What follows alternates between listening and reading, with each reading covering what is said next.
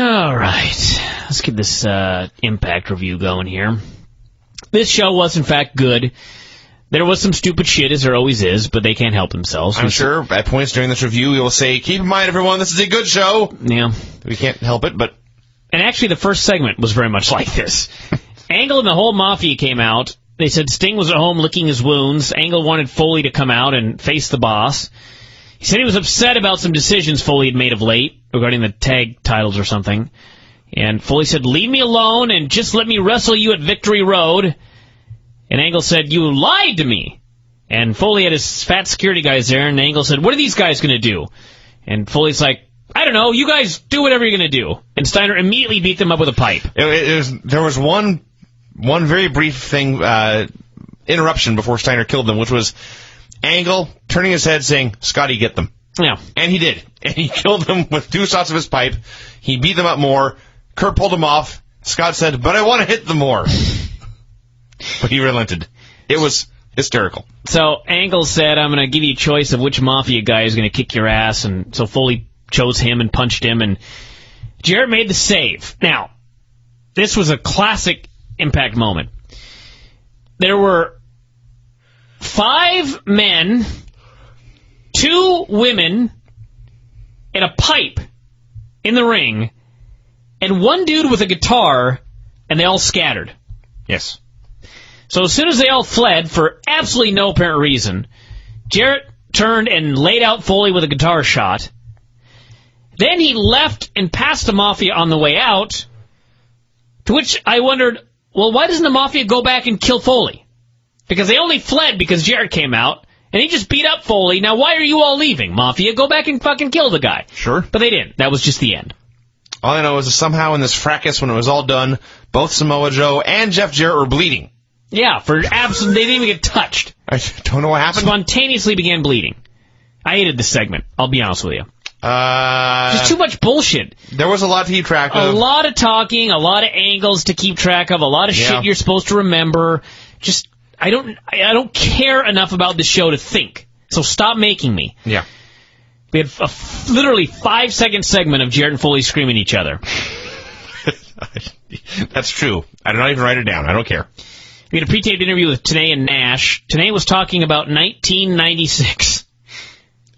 Mike TNA, first of all, he turns to Kevin Nash and says, you are perhaps the most controversial figure ever in wrestling.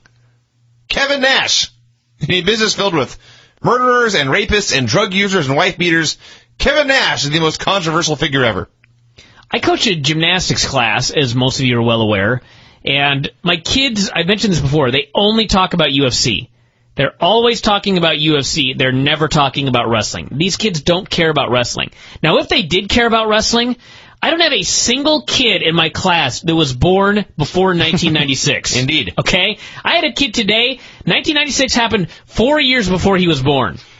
This kid would have no idea. This is ancient history to these kids nowadays. So, Nash said a bunch of shit. He likes money. We all know the deal. Well, he said that at SummerSlam one year, he compared his paycheck to his friends. Somebody got stripped from their pay, and he decided at that point, and I swear to God I'm not making this quote up, he decided he no longer cared about having good matches, he only cared about making money. Yeah. Okay, then. Even like Crumbly, I don't know how old he is, but I think he's like, I don't know. He's like 18, isn't he? No, he's older than that. But the point is, he was in early grade school, I think, in 1996. And this is like, we're supposed to still care about what happened back then. So then we had the Abyss going nuts backstage. Apparently he's been ranting and raving for 7 straight days. Yeah. He's very angry at Dr. Stevie. And why? I forgot. Because he got tased. Oh, is that what happened? I assume. That's right. I totally forgot, and they didn't show a single replay. They didn't. I don't think they even really mentioned it. But, no. But again, of all the bullshit that happens to Abyss, like every week really for the past 7 years. Yeah. Tasering set him off the edge. We got acting with Abyss and Lauren. I love Lauren, but she needs to get the hell out of these skits. She is just horrendous at acting, and they keep making her act. Just have her look cute and interview people. What is wrong with that role? That's not a position that exists in TNA. You must either be a cute girl who's a victim of everyone's abuse, or you must be a dorky guy who still somehow comes off as cooler than everyone he interviews. So then he said he never asked her to stop being a woman, so she needed to stop asking him to stop being a monster. It's profound, quite frankly. Very, very deep. Then we had the best match I've ever seen. Cody Deaner against the Amazing Red. I say this with all honesty. Cody Deaner is currently my favorite wrestler.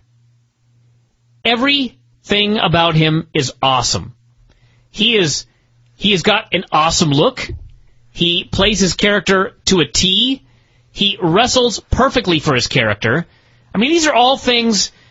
I'm trying to think of the Navy guy who comes out with his nutty haircut. Mm-hmm. You're not much like a sailor. Your gimmick is that you're a Navy guy, and you're cutting your hair like that. This is having not clue one about what a wrestling character is all about.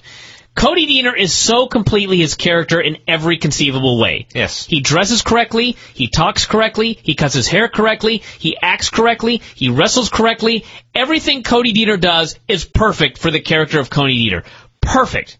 This match was hilariously great. Red did all of his stuff. Cody Deaner was a comedy goofball. He failed at the end. He missed a huge ass splash after doing the most dramatic setup you've ever seen. Yes. Red immediately hit him with a tornado DDT that he sold like he'd landed on top of his head, which, because he's a great wrestler, he didn't actually do. And then he was pinned. This show is 2 thumbs up because of this match alone. That's fair. This was tremendous, tremendous stuff.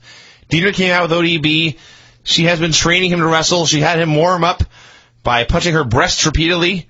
This caused Mike Tenay to refer to her breasts as, and I'm not making this up, speed bags. Yeah. So then they began to wrestle. Deaner was very confident going in. He had been training. He'd been working hard. He thought he was ready to go. Then Amazing Red trapped him with an arm wringer. That's right. And Deaner could not escape. He tried 2 or 3 things, and then he turned to ODB and screamed, "What do I do?" So he finally got out of it, and then, of course, Red immediately reversed it, and it was awesome. And there was another point where, I forget what happened, but... An arm drag. It was the arm drag, but yeah. There's something that happened, but Deaner tried something and it didn't work, and he said, "Shit!" And then he was hit quickly. It was awesome. He missed his big wacky splash. And it was such a perfect story, too, because Red goes up top, but Deaner cuts him off, and Red takes this awesome bump where it looks like he bounces off the ropes totally out of control, like, who fell off the ladder and did that? It was Deaner, actually. Yeah. It was Deaner, yes. Deaner took that bump where he bounced off the ropes and almost died, and it was terrifying. Red takes this bump where it's kind of the same thing, where his body bounces off the ropes, he falls into the ring, except if you watch him, he's totally in control, and it was great. So now he's down in the ring, and Deaner decides, I'm going to go to the top rope.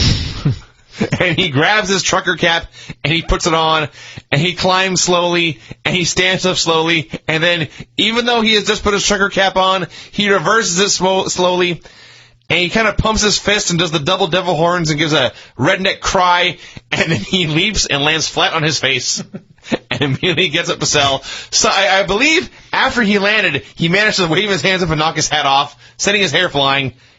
Awesome! He is just the greatest. And also, this match did not go 3 minutes. They got time to do something. Yeah. It didn't go a long time. It went 6 minutes. But many Impact matches go 2 minutes or less. This is like an Iron Man match. And it gets a perfect rating. For what they were trying to do, it could not have been any better. I give this match 5 stars. I'll be honest. Then we had Abyss going nuts backstage. This is not a 5-star segment. Abyss is going nuts, and 3 security guys show up with baseball bats. And Abyss is like, are you going to do something with those? And the security guy says, yeah, maybe. And as this is occurring, up ran a man.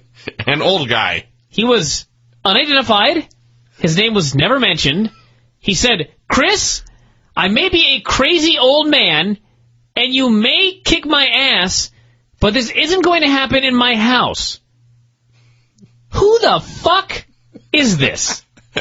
Then we never saw him again. They immediately cut away. We never saw this man again. Abyss continued to run wild throughout the building, so the man maybe got beat up. I don't know. He was completely impotent, probably in more ways than one, given his advanced age. I have no fucking idea what this segment was. I think this was the guy who, like, a month ago, Foley hired him to do something. He hired a guy. We had no idea who he was. Foley said he was a big fan. The man disappeared and has been laying dormant ever since. What in the hell was this? Until he popped out of his sarcophagus tonight to yell at Abyss and calm him down, and then go back into said sarcophagus. Jesus. I don't know. Angle met with Jeff backstage and wanted to team up and rule the business for 10 more years. Yes. Which, in TNA, they will in fact be on top for 10 more years in this company, unless Angle goes back to WWE. Jarrett told him to screw off. He said he brought Angle into TNA to bring TNA to a new level, but Angle had abused his power, screwed the company. Jarrett said he was the guy in charge, and then signed Angle and Joe against Jarrett and Styles in the main event with the title on the line. This was maddening. But thankfully I don't give a shit about this company, so I really didn't care all that much. Indeed.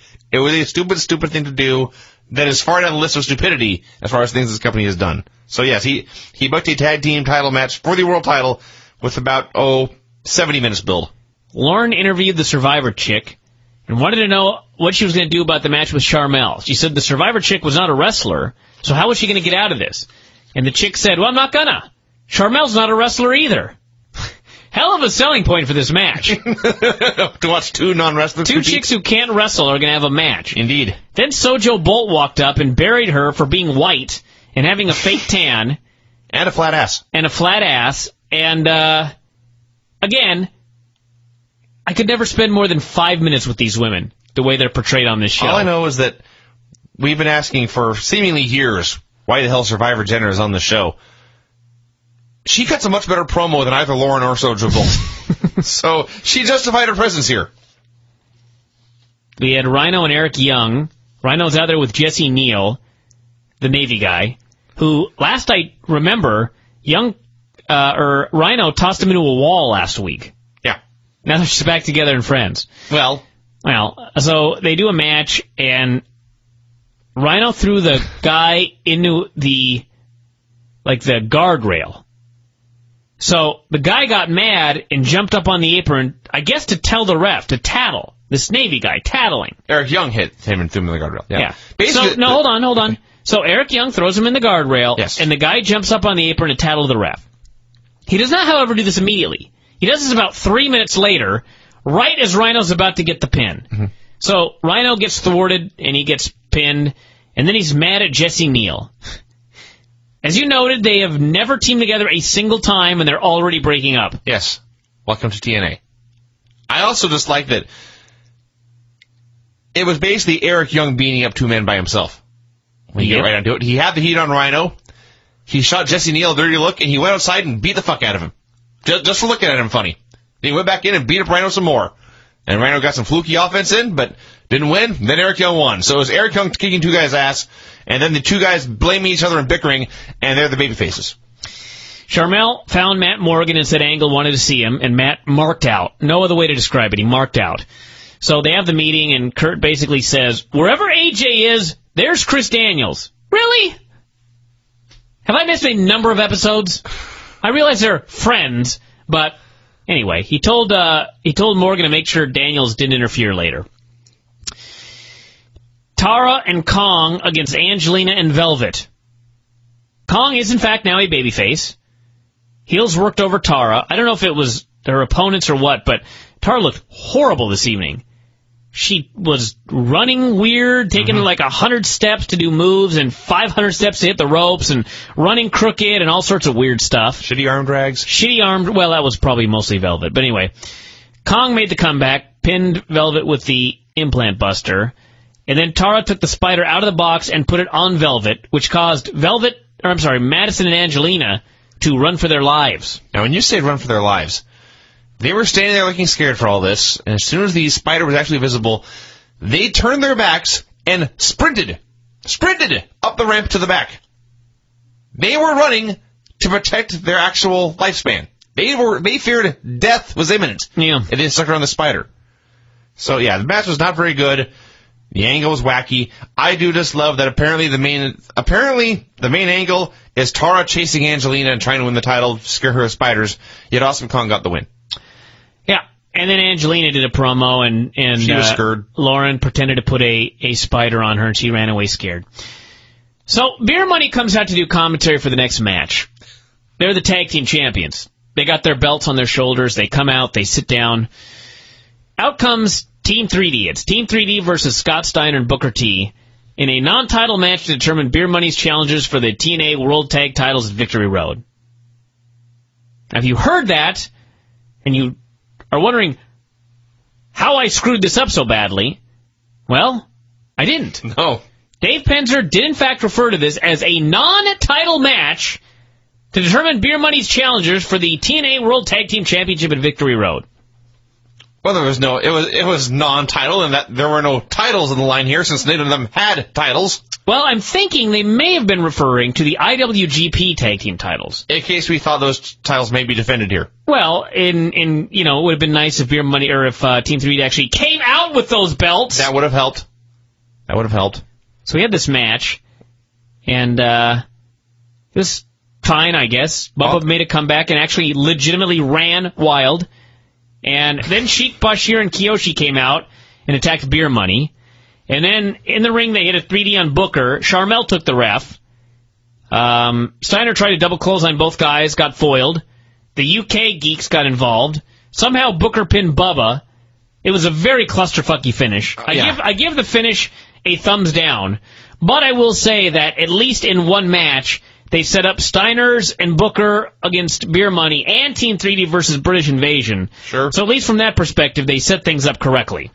Yeah, but it did have, let's see, Kiyoshi, Bashir, 3 British dudes, and Sharmell. 6 people interfered in this tag match. Yeah. And at like 4 different points because, the Sheik and Kiyoshi came out by themselves, and then the British guys came out one at a time and from different spots around the arena. So it was impossible to keep track of what the hell was going on. Then Sharmell popped up in the apron, and then Brutus Magnus finally ran in. He clunked somebody with a briefcase. And then he rolled out of the ring, and he realized, shit, I forgot the briefcase. And he jumped in to swat it out of the ring, and it slid across the mat, down to the pretty black mats, and kept sliding under the guardrail into the fans' feet. And they were like, hey, free briefcase. So I hope he got it back. I was trying to see if I could find, hold on. I want to check something here on YouTube. Well, as that segment was ending, there's a quick note, but it's worth noting. Mike Tenay was talking about all the chaos and what it meant for the tag titles and what it meant for Beer Money and what it meant for Team 3D, and then he says, all right, let's go to AJ Styles. What? No. All right, let's go to commercial. And went to commercial. Yeah. This show is not live, everyone. It is, in fact, pre-taped. They cannot, at any point in the past 2 to 3 weeks, they cannot sit Mike Tenay down and record 5 seconds of commentary where he just says, let's go to commercial. No, they just kept the gaff in there. Yeah. I'm trying to see if I can... There's one thing I want to see if I can find on YouTube, and I don't think I'm going to find it, which makes me very sad. And it's the promo that Abyss did. I've become a giant fan of Abyss's promos. He was awesome tonight. I know that's hard to believe, but basically he did a promo. He came to the ring. Actually, it was supposed to be Jay Lethal, it was supposed to be the one redneck, and I guess Jay Lethal, yeah. But Abyss beat up Lethal and Creed. It was backstage, and we just cut backstage where a giant white man dressed all in white was beating up 2 black men. Creepy. He came out and he beat up Jethro Holiday. Then he called out Dr. Stevie. Stevie didn't come out, and so Abyss cut this fucking great promo about how he didn't need Stevie anymore. No more therapy sessions, no more calling daily to check in, no more shock treatments, except for you. He said, when I get my hands on you, I'm going to hoist you up, I'm going to drop this 330-pound-plus ass of mine, and I'm going to snap you across my shoulders like a twig. Abyss... His delivery was better than yours. Abyss was so awesome in this promo, I nearly cried. And then on the big screen was Stevie with Lauren threatening to do unspeakable things to her, but he said he was not a monster, and so he would not do such things. And he said that next week, Abyss was going to show up for therapy, and if he didn't, and then he whispered something, he may have said, I'm going to molest her. I don't actually know what he said, but it was definitely a threat. And this was like the best This was like the best, like, little angle. And it was a great segment. Yeah. This was like Stevie was great, Lauren was horrible, but we'll ignore that. Well, all she had to do was whimper and cry. She's overacts horribly. Right, yeah. But Stevie was awesome. Abyss was fucking awesome, and I can't wait to see Abyss show up at Stevie's office for therapy next week.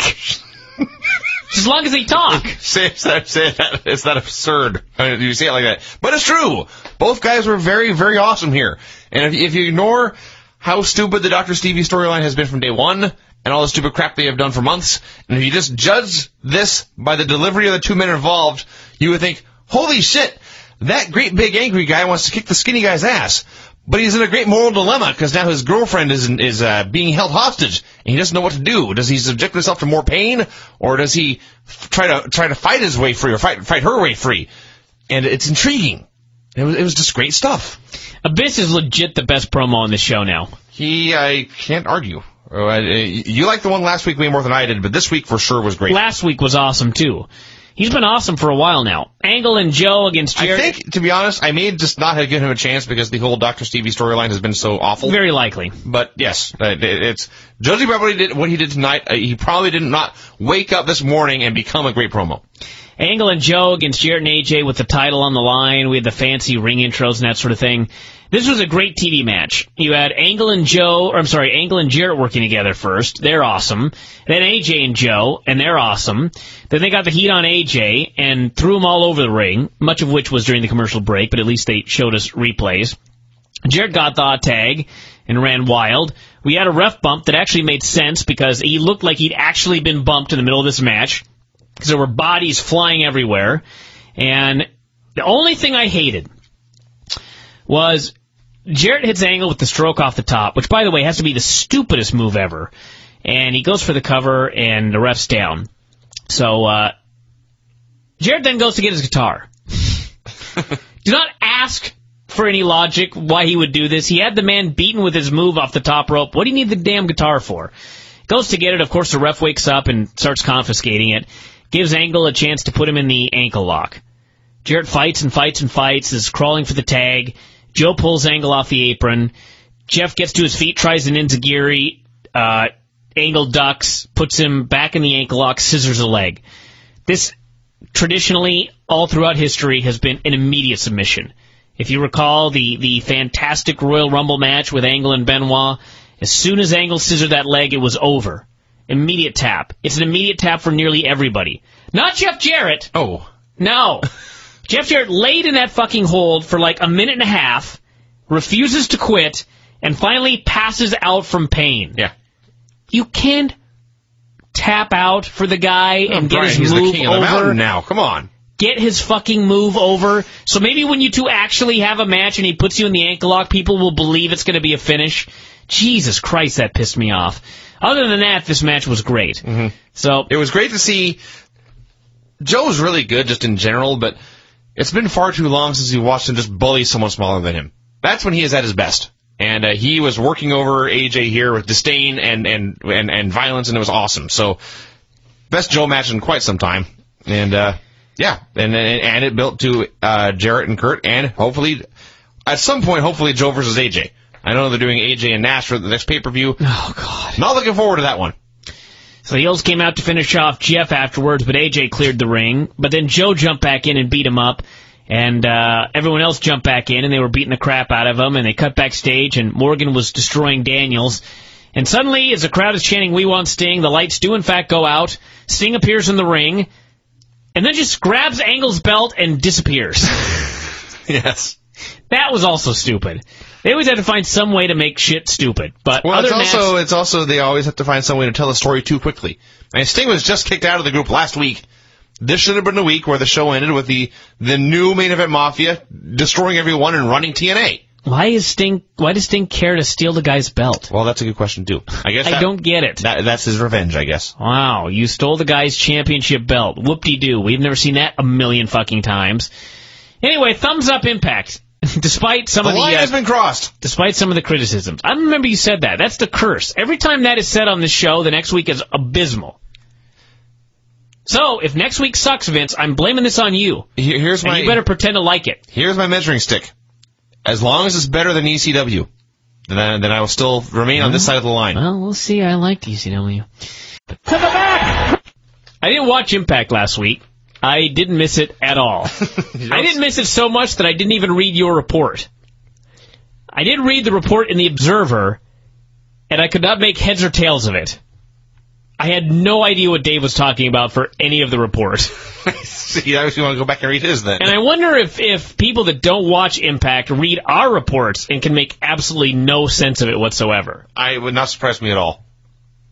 So, going in blind, most likely I will not understand anything that happened on this show. Maybe you can explain Because as we've noted, if you miss a week of Impact, you're fucked. You've missed a lifetime. Yes.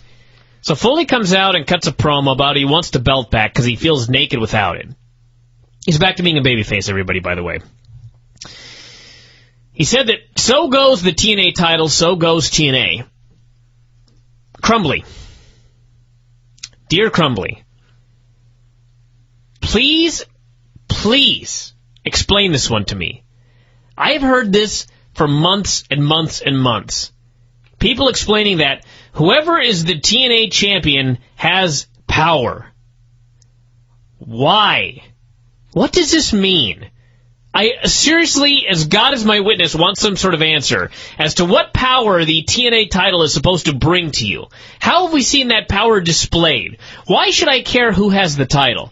These guys are trying to explain to me that if they have the title, they have this power over everybody in TNA that I've never seen demonstrated. So, someone please, and Crumbly, I'm going to you because you seem to have an answer for everything TNA related. Explain to me what this means. So anyway, Kurt came out and had his belt with him, and Foley told him that he was an emotional guy, both of them actually, and he said that it hurt his feelings when the Mafia made fun of him and humiliated him the last few weeks. He said they wrapped him up in barbed wire last week, but he decided they were just playing mind games with him. That's what he said. He actually said, you could have torn me to shreds when I was laying there wrapped in barbed wire. And I thought, wrapping you in barbed wire did not tear you to shreds? Where did they get this shitty barbed wire then? Yeah. But they were playing with his mind. It was sending him a message. What's the message? We don't like you? I guess. I like this show as a whole, but it got off to a very, very bad start. So, apparently there was a Montreal Screwjob angle last week. Very original. And then Foley started talking about 1991. I have no idea what this had to do with anything. He mentioned a match with Dory Funk. I don't know. It's like he cut a promo where he said, the last time I tapped was to Dory Funk Jr. in 1991, except he edited out the first part of it. So he just started talking about a match with Dory Funk. Yeah. I was bewildered. And I, by the way, watched last week. He said he had two favors to ask. He said that he knew in order to beat Kurt, he had to be better than he'd ever been. And to be honest, he wasn't sure he could. And he said if he could guarantee one thing, it would be that he would never tap. Then he said, favor number 2. Maybe I missed favor number 1. I don't know. Again? Maybe favor number 1 was, I'm not going to tap for you. Somehow that's a favor now. Or maybe, do me a favor and don't put me in a submission hold, but let's not actually say that part. Again, this was like the worst edited piece of all time. And they took a promo, and it was like they took a promo, mixed up all the pieces, took out a third of them, and then just put it back in a random order. So, favor number 2 was he didn't want the Mafia to run in Sunday, which I figured that's what the rules were for, but apparently not. Why didn't Foley just sign a cage match if he didn't want him to run in? Of course, we know the answer, because that won't stop anybody from running in, as we saw in the main event here. But so then Angle does a speech about what the Mafia was all about. He said they were about protecting the way the business used to be. You know, where young guys made no money and worked hurt. That's what he said. Yes. And then Sting came out and asked Foley if he could challenge Angle one more time. And Angle accepted for Foley and said it would be in a steel cage later. Wow. A lot happened. None of it made sense. None of it was particularly enthralling. I guess I take it back. Angle's acceptance of the match and adding the cage tip made sense by the end of the show. But at the time, it was just bewildering and numbing. Sorry, everyone. No, that's fair. That's fair. That is what I think when recapping this show. I'm struggling to stay awake. This is the go-home show, by the way, everybody. This was a go-home show. Joe was beating up Red for no reason backstage. Don said he must have been provoked. TNA said that was all bullshit. It was about halfway through this segment where I suddenly remembered that Joe had turned heel at the pay-per-view. Yes. What an amazing heel turn that was. Yeah. I had forgotten all about it. So, Joe beat him all the way to the ring. They had a scheduled match. All the way around ringside. He finally threw him in the ring, and the ref rang the bell to start the match, and then immediately rang the bell again to throw it out. This show kills me. Yeah. So, then TNA Security and Mark Davis... I think it was Mike. Whoever. Apparently this is Bugsy McGraw. Sure. You would never know. And of course... You know why? Because they're not calling him Bugsy McGraw. And he sent Joe to the back. They're calling him Mike and or Mark Davis, and we're supposed to be impressed. Yes. And Joe faced off against 3 security guards who had nightsticks or batons or something, and he thought about fighting them and then finally backed down. This accomplished nothing for anyone. Sarita debuted in an interview segment. Now, speaking English with nothing to say. She debuted. This could not have been any flatter. They could not even have Lauren say, here she is, making her debut in TNA, Sarita, and have her step into camera. No. They went, I forget if it was either commercial before this or Joe and Red and whatever, but the camera was on that. The camera cut backstage, and there was Lauren standing there with Sarita. Just standing there, hanging out. And she cut a promo, and as you noted, she really had nothing to say. She said, I train the same for all my opponents. She didn't know much about Alyssa Flash. No. And then she said some stuff in Spanish, including the word pollo, which means chicken. Maybe she challenged her to a debate, and it got canceled. Got a Charmel versus Survivor Chick video package, which was longer than the Joe segment. This was an astounding segment. Yes, this video package went on and on and on, all building up Survivor Jenna versus Charmel, and then it was over. We moved on to something completely different. A Don West sit-down interview with Survivor Jenna and Charmel. No. Charmel, Josie, Survivor Chick, Raisha, and Kong. Yes. They were all bitchy. By the end of this segment, I would have paid to not see this match on the pay-per-view. If they send me a bill for $9.95, in addition... No, I'll put it this way. If I could get the regular pay-per-view for $29.95, or I could pay $39.95 to not see this match, I would go for the latter. Kong was sitting there. Kong never said anything? She just looked at what was going on with a look of disdain on her face. She's just appalled by this happening. And at the end, all the girls got up and had a shouting match and near pull apart, except Kong, who just continued to sit there looking on as if to say, what the fuck am I doing here? Yeah, so she knew that any involvement in this disgrace would reflect poorly on her. So she just blended into the background as best she could. Wretched television. Wretched. I describe this as a new low. Borash interviewed Kurt and wanted to know why he was agreeing to a match with Sting tonight in a steel cage. Borash and Don West both play the role of Bryan and Vinny, by the way, asking all of these questions about shit that makes no sense. So Kurt said he was going to prove to everybody who the real icon is, was going to beat him up in a cage, and then once again said, the future of TNA rests on Sunday's pay-per-view, and the Mafia has to win every single title in the company, and then everyone will be calling me boss. Yeah. Why? I don't know. I'm wondering if, like, the titles are like shares of the company. We don't know about it. Which, by the way, that took me 0 seconds to think up right there. And he just had, and he would... Why not do that? Why not get rid of the belts and say that you're fighting over shares in the company? Over ownership. And the world, what used to be the world championship is now the majority share in the company. It'd be 51% shares, yes. If you win that, you have 51% of the ownership, and you can, I guess, either cash it in and get the fuck out like someone smart, or defend it in wrestling matches. Why not? It makes more sense. It's metal and leather. It makes way more sense. What the fuck does that have to do with anything? Than their normal storyline. I just like that he said, Next week you'll be calling me boss, and I thought, you're already the world champion. even if we pretend these belts do grant you power, you're already the world champion. Yeah, why aren't you the boss now? You're the boss now. Suicide and Chris Sabin, non-title. Hell of a match while it lasted, actually. And Suicide won. Good stuff. And then Shelley hit the ring and sprayed He's water like Muta. He sprayed water in his eyes. And then laid out Sabin with a combo springboard leg drop, sending him face first into a chair.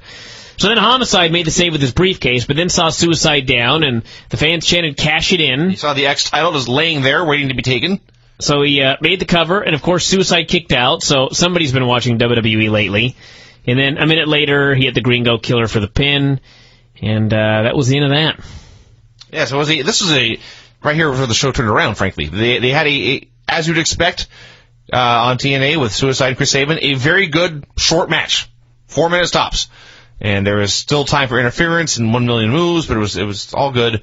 And then the machine gun set him up, and I could just repeat everything you said, but we all talked about it. But it all made sense because the key was Homicide came down to make the save, and he was just facing the bad guys off, and then he did a great job of looking at everything. He looked at Suicide's prone form and his own briefcase and the belt lying there, and looking back and forth, so you could see the wheels in his head turning. And then he looked at the fans, and they all got into it.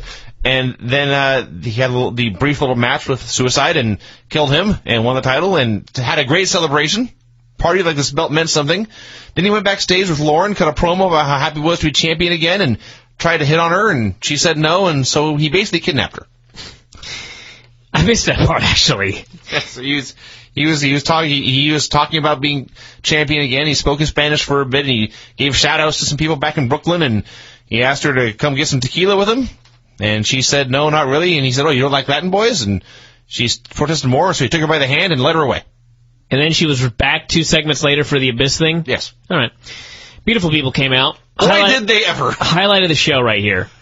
Angelina Love was in a full Beekeeper's outfit, and she still did her same ring entrance. As they were getting on the apron, I was begging for her to do it in that outfit. And they did. So they do, in fact...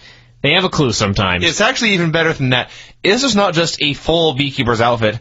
This is a custom Beekeeper's outfit with like pink bows and zippers all over and hearts glued to the screen on the sides of her face. Awesome. And it's even better because her 2 friends were just in their normal ways. Sure. Flesh everywhere. Yeah. So only she is terrified of this lethal spider. So anyway, she did a promo saying she was going to find Peter to discuss this issue with the mean spider. This is a classic example of TNA ruining a joke. Because the joke was, she meant PETA, she said Peter. Okay, that's not very funny. But she said Peter, then she spelled it out, then she said she didn't know who it was, then Mike Tenay says, she means PETA. It would have been so easy for her to just come out and say, I was all worried about this spider, so I talked to Joe's advisor, and he told me to contact Peter. A Taz joke? That? Well, no. Taz would call it Peter. Yes, Brian, I get it. Comedy. No, it's not. Fuck off. You can't tell me that's not funnier than the way they did it. They spelled it out for you. My joke makes people think. My joke, at least 2 people would have got it and laughed. Name them. Me and Dave. All right. I will accept that. So anyway. There are a lot of jokes we tell that are just for the 2 of us. I'm sure that's true. So she explained that last week's title win, they were not recognizing last week's title win. They were only wrestling under extortion when Tara broke out the poisonous spider. And so they were not recognizing the title win, but at their rematch this Sunday in the pay-per-view, they would make it official, and Angelina would be the women's champion again. So then Tara came out. Yeah. She had the belt around her waist. She was very proud of it. That was weird. Seeing a champion with a belt around their waist. Yeah. In 2009, that is strange. What's this belt doing here? But she, long story short, she explained that when she saw her friend Poison liked to hide in dark places, and when backstage she had seen Angelina's beekeeper suit laying around, it was a dark place. So I thought she was talking about her vagina. I think that's what you're supposed to think at first, too. I see. But yes, she said, let him hide in there. In fact, he's probably napping in there right now. She implied the spider was in the suit. Angelina went crazy, started rolling around, taking bumps, trying to kill the spider that was supposedly in her suit, until finally Tara ran down, kicked her in the gut, hit her with a widow's peak, segment over. This is the best thing in this company by a mile. Miles and miles. It was quite fantastic. And, I want to see this match. Yeah. I want to see this match. What a novel concept. Yeah, it's shocking. Sarita and Alyssa Flash. Alyssa's cheerleader Melissa, who is Raisha Saeed. Yes. I was just thinking Alyssa Melissa. That's probably where they came up with it. Cheerleader Alyssa? I don't know.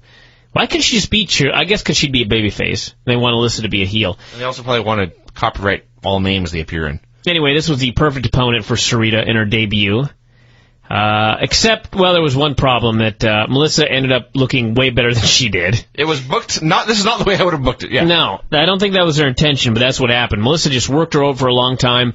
I figured we'd at least get a bunch of high flying there at the finish, but no, Flash just, I guess, got rolled up for the pin. Yes, and then later out. Roll. Yes. Then later out afterwards with a cross-leg Michinoku driver. So, yes, the big debut was for Rita. She came out.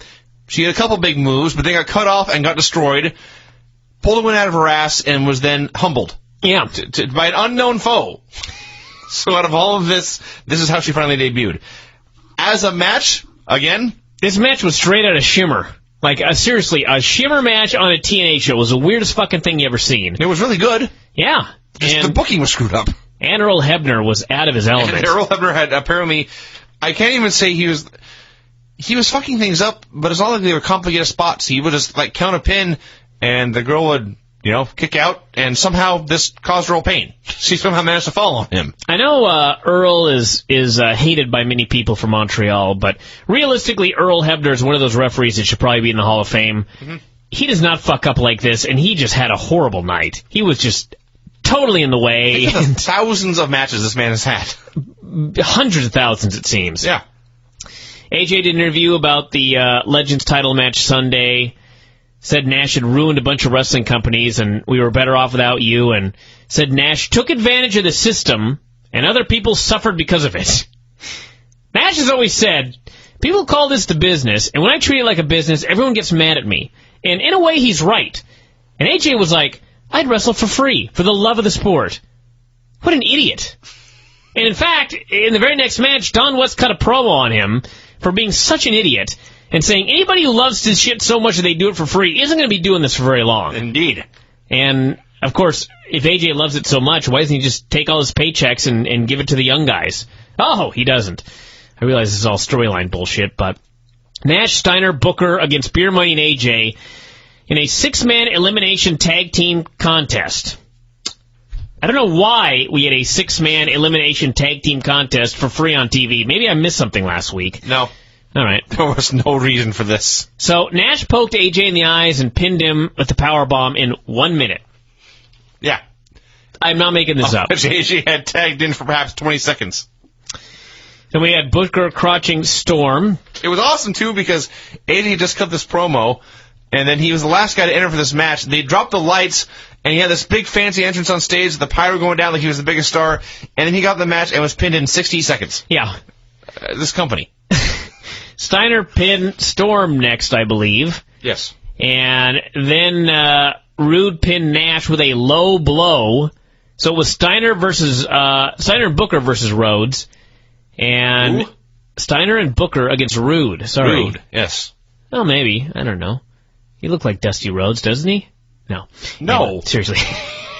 In any way. It's so hot in here, my brain is fried. So, anyway, as Granny would say, Booker went for the axe kick. Rude hit the fisherman suplex. Charmel took the ref. Steiner, Rude, then pinned him. And, Steiner and somebody. I give up.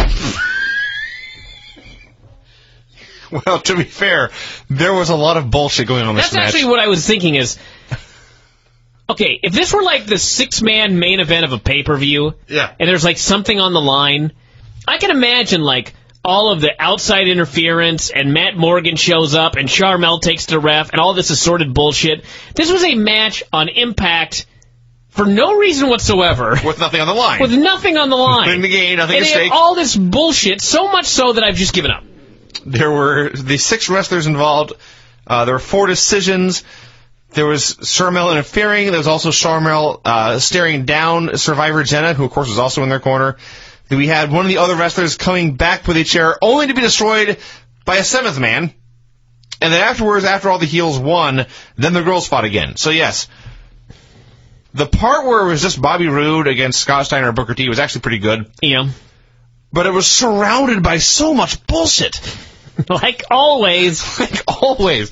Just give us some wrestling. It will be good. Team 3D did a promo hyping up the pay-per-view match with the British Invasion. It was a great promo. It actually was. Both of them. It was 2 great promos. Team 3D has been great of late. And then the Invasion walked up and said that Foley had added the IWGP titles to the match. So that gives away the finish. So then they got to pull apart, and that was the cue to cut to commercial. And the best part of all this was Brutus Manis cut his promo, and he was fine. And Doug Williams cut his promo, and he was less fine. And then he says, like, what do you think about that, Rob? And the camera pans to Rob Terry, who flexed. Yeah. He flexed his biceps. That's his form of communication, is to flex. Yeah. That is awesome. I'm real big. He thinks, what do you think about that? I have big arms. Yeah. Abyss did a promo backstage. With Lauren. It was fucking great. Abyss is so great lately. Said he was a 350-pound angry monster. He was going to kick Stevie's ass at the pay-per-view. He had a bag of thumbtacks, and he started pulling them out and poking them into his skin as he talked about the pain and the carnage that he loved. He said he didn't need Stevie or these whites anymore. Write that down, by the way. He'd written a prescription for Stevie. Quote, it's for one major ass beating with no refills. That was the only problem with this promo. It should have been unlimited refills. He said Sunday they were going to have one more therapy session, and he said, don't worry, Stevie, this one's on me. And Abyss rules. This was awesome. There was a point here where, Abyss wears his mask, and he has long hair, and it often covers his face as it hangs down over his forehead. And there was at one point where he brushed the hair out of his face, and he just paused for a second and looked at the camera, and he had a look in his eyes of such pain. And I thought, oh, you poor guy. Then he began sticking thumbtacks into his own flesh. Yeah. And I thought, okay, you're just crazy. Yeah. Awesome promo. It was effective. And I have to admit, I am looking forward to Abyss versus Stevie at the pay-per-view. I have this perverse desire to see this because Abyss has been so great. I want to see him deliver a major ass beating with no refills to Dr. Stevie. Anyway, Jarrett came out to do commentary for the main event, which was Angle and Sting in a cage match. It was your usual, pretty good Sting Angle match. The best part, though, was Don kissing up to Jarrett and Jarrett telling him to shut the fuck up. Almost in those exact words. And yes. if this was on pay-per-view, he may have said shut the fuck up. Yeah. As it was, he limited himself to shut up, Don. And his delivery was much better than mine. He said Don had been on thin ice for months, and if he wasn't careful, he might step through it, and I was so sad. I do not want Don to step through the thin ice. He must be on the show forever. I do, but only if it's in the literal sense. And not that I want him to die, I just find the idea of Don West thrashing about in nice cold water funny. That's horrible. That does sound horrible. Jesus Christ. But can you see him in his matching shirt and tie? Well, you wouldn't see him. He'd be in the ice. Vinny. No wonder Lance Storm wants to kill you. Maybe Don West will, too. Your typical match is noted. Joe hit ringside, beat up Jarrett. Then he beat up the now unemployed Rudy Charles, got in the cage, opened the door, locked himself in. Took so long to do so that when he turned around, Sting was all over him. And then Sting immediately put him in the death lock, and as he was doing that, the lights went out. Taz's video played. And then when the lights came back on, Joe had Sting in the choke, which led to Jarrett and Mick Foley. Yes, Mick Foley trying to climb the cage and get inside. Didn't work. Epic fail. Epic fucking fail. Nash thwarted them, and that was the end. That's your go-home show, everybody. The Mafia ran out and beat them down. Yes, yeah. I don't know. I just love that Taz's entrance made the save. And lest you think, if you missed the show, we're being a little presumptuous here, they put FTW and the number 13 all over this video. Sure. It's Taz. And today's like, well, I think I know who that is, but we'll have to wait till Sunday to confirm. In fact, he wasn't even surprised. Yeah. He should have said, It's Taz, as we've known for months and months. But, the match was fine, and then there was a lot of drama going on. A lot of bullshit, let's be honest. A lot of bullshit going on. I got the general impression of the main event Mafia is beating everyone up, and then the show ended, and I thought, I'm interested in a lot of matches for this show. I'm into Angelina and Tara. I'm looking, sure, in a weird way to Dr. Stevie and Abyss. The tag match could be fun. Which one? Beer Money and Steiner and Booker. Okay, that's all right. Also in a perverse way, AJ and Nash. But the main event of the show, theoretically, is Kurt Angle and Mick Foley. Yes. No buys. I mean, you're talking a straight wrestling battle with no interference. And built horribly. To be honest, I am perversely interested in that match. They're going to try and have a straight wrestling match on Sunday. Yeah. I cannot even imagine this. And it's that too, but my point is more just they put more effort into plugging Charmel versus Survivor Jenna than Kurt Angle versus Mick Foley for the TNA title. Well, basically, yeah. It's an amazingly wretched job of building up their title match on a pay-per-view. Yeah, it One of the worst ever. It sure is. Maybe they're trying to get the brand name out. I don't know. To the back! Vinny and I are going to recap segment by segment. I think the worst pay-per-view in years. This pay-per-view was horrible. Horrible. It's hard to argue with that claim. I don't even know what else to say. This was the worst pay-per-view of this year for sure. I should do a Chris Jericho promo and start reading out of the thesaurus. Horrible. Wretched. Vile. Appalling. Useless. Atrocious. Insulting. Devoid of merit. God, this was horrible. This show did not have a single match above 2.5 stars. It had one match that I gave -5 stars. That may have been generous. Can't believe the last time I gave a match. I can't even remember the last time I gave a match 5.5 stars. -5 stars. The worst match I've ever seen. Jesus, it was for sure the worst women's match I've ever seen. I would have to look at a whole bunch of the worst matches of all time to determine if this was actually the worst match I've ever seen in my whole life. I have not seen Sheik and Volkov versus the Bushwhackers in many years, nor Pat Patterson versus Gerald Briscoe and the gown match. There's no way that was worse than this. This was for sure worse than the Naturals versus Chris Del Sol and Matt Farmer. There's no way this was worse than Patterson and Briscoe, because those guys have been around long enough that I don't think that's possible they could have a -5 star match. Maybe -3, perhaps even -4, but there's no way. -5 stars is like... It is a perfect bad rating. Someone asked me, are you sure it wasn't -4 3/4? And the answer is no, I'm sure it's -5. Because to me... -5 is one of the worst matches I have ever seen.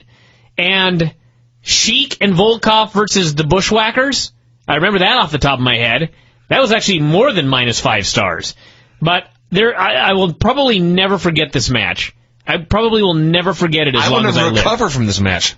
I will never be the same again. It was Jenna Maraska, everybody, the Survivor chick, and Charmel. I've never even seen anything like this. From the get-go. In every conceivable way. When Charmel walked out in her sequined gown with black knee-high wrestling boots. Yeah. You knew you were in for something special. Oh, my God. This show. And it gets worse. Last month, I at least praised TNA because we've got 2 pay-per-view channels now. We've got the regular pay-per-view and the HD pay-per-view. And the regular TNA pay-per-view was $30, and the HD version was also $30. And I thought, TNA sucks, but at least I don't have to pay any extra for the HD version. Not this month! Great. This month I paid $40 for this show. $40 I paid for this pay-per-view. 4 people bought a month subscription to pay for this pay-per-view. I don't know which 4 of you that is, but I'm sorry. Give those people their money back. I actually, a couple of pay-per-views ago, called Comcast to see if I could get my money back for a TNA show. I do recall that. And they told me no. Maybe if enough people call this time, maybe they'll tell me yes. This was so bad. The badness of this pay-per-view. Tara and Angelina Love, one of the rare highlights of this show, they had a Knockouts title match, and it was 2 stars, an average women's wrestling match. Crowd was hot early. Yeah. So for those of you that say they need to get out of Orlando, these crowds suck. No! This crowd was really good for this match. We watched this match for reasons we don't need into here. We ended up watching this match last. Yeah. So we had just watched the whole show going off the air after Kurt and Foley, and we were drained. We were miserable. Our friend who was here had left. We did not want to see anymore. And then we watched this match. Everything was happy. The crowd was hot. They were chanting. They were cheering for the spots, not just like trying to get themselves excited. No, they were into the match and enjoying it for what it was, and it was fun. And then things just went off an immediate cliff. I said, and you disagreed with this, but I said this is the best thing on the show by a large margin. Well, it wasn't. It was an average match. The crowd was at least into it. But if you put the crowd in any other matches, those matches would have all, I guess, maybe been better. But anyway, Tara made a comeback. Velvet tried to spray Tara in the eyes, but sprayed Angelina on accident, and then Angelina immediately kicked out. So they killed the gimmick. I can't call this the best match on the show where they killed the one gimmick they had. Heels got sent to the back. Tara missed a moonsault, and Angelina covered her and got the pin. Tara had her feet on the ropes, but the ref didn't see it. So they interviewed him later, and he said that he was not reversing this decision. The referee's decision was final, blah, blah, blah. She ended up, Tara gave him a super kick and then put the spider on him afterwards. And the spider, this 2-ounce spider, pinned down the referee. He could not escape. It was like a 200-pound plate had been put on his chest. Mm-hmm. And that was the end of that. I cannot say they killed the gimmick because she got sprayed in the eyes. Tara rolled her up, and then the referee immediately distracted himself with Madison Rayne and Velvet Sky for several seconds. So she was pinned for like a 12 count before she finally kicked out. She's still kicked out of the spray in the eyes. They use that for every match as the finish. This would be like if Randy Orton hit his kick, and the referee was down for 12 seconds, and the guy kicked out. It would kill it. You're also comparing the kick that has put men out for months to a hairspray spot that just ends matches. Well, sure, but at least it ended matches. Yeah. At least it was something that you could use that people believed is a finish. Now they don't even have that. Now it's a finish if the ref's paying attention. No, I don't buy it. They killed the hairspray for no reason. I don't think it matters, but I disagree. Did we need the ref to be distracted or kick out of this in the first match? I realize you watched this at the end of the show after we'd seen everything else. But imagine if this was the first thing you saw all night. That probably would have annoyed me. A women's match for... Well, except that at this point, I just expect bullshit in every match from TNA, and I usually get it. So this would have been it. It comes with the territory. I don't care. It's still stupid. I'm not giving them a pass because they're TNA. This sucked. Then we had Borash interviewing Angle, who flat out said... Tonight, you're not going to get a pay-per-view quality match. Yes. I swear to God. That is a direct quote. In fact, we repeated it. Yeah. Said he was going to beat Foley quickly, and that would be that. And he also said if Joe, Booker, Nash, and Steiner did not walk out of the show with titles tonight, he was going to fire them on the spot. And they just looked at him. Yeah. All right. Matt Morgan and Chris Daniels. Matt Morgan versus Daniels. Oh, yeah. Because that's apparently just his name now. He is just Daniels. I don't know if they thought they had too many Chris's. Although I think that all the others are gone. Chris Park. That may have been it. Matt Morgan and Chris Daniels. Matt Morgan can't even lock up. After all these years, he cannot do a lock up. He was very bad this evening. He was horrible. Daniels did all he could, but what can you do? So they did a bunch of stuff. Morgan worked over Daniels' leg. Yes, not the little guy going after the big guy's leg. The big guy went after the little guy's leg. I guess to stop him from jumping all so much. Well, you see, high flying. It all started when Daniels just jumped over the ropes to land on the floor, and in the process hurt his leg. So the heat spot was the babyface was stupid and hurt himself. Then he did a bunch of cradles on the Giant, which didn't work. And finally went for the BME, but the leg gave out, at which point several people in the front row began laughing. Yeah. And then he ate a kick and a elevator for the pin. Depressing. It was depressing. I gave it a 1.5 stars. I don't even know why it was so generous. You take a star off that right now. This is a bad match, everyone. It was a bad match. And the only thing to add to this is that in between Chris Daniels hurting himself and then missing a move to get pinned, We saw Matt Morgan just beat him up forever and ever and ever and ever. It was actually about 2 minutes, but it felt like 2 hours. It felt like an eternity. And then he missed an elbow, but he's so bad that in the process of missing this elbow, he still hit him. Yeah. Bad. Borash interviewed Stevie and Daphne, and Dr. Stevie spoke of Abyss with an analogy related to painting. Not medicine. Painting. Said tonight's match was no DQ. So, every TNA match. He actually said, that's why I had to make this match no DQ. And then he turned to Borash and said, I know what you're thinking. And I was thinking, how do you, Dr. Stevie, have the power to make this match no DQ? But it was never addressed. No. So he just did. And everyone said, okay. Perhaps Stevie's a champion of something. He might be. That's how he has the power. Maybe he's a champion doctor, and thus he has power to make matches. Daphne told him that she loved him, and he said, I know. So apparently he's working over her mind as well. Dr. Stevie and Abyss. As I look at all the ratings I gave the show, I look back on it, and I realize I gave everything way too good a rating. I gave this 2.25 stars. I mean, it was Abyss beating the shit out of Stevie forever. Stevie bled like crazy. Abyss kept beating on him. Daphne came down with a taser. Lauren broke it up. And then Abyss hit the black hole slam and used the taser, which caused smoke to rise from the body of Stevie. Has anyone in TNA ever actually seen a taser used? Or I think they really used it on Abyss a while back, but that's different story entirely. They don't generate smoke.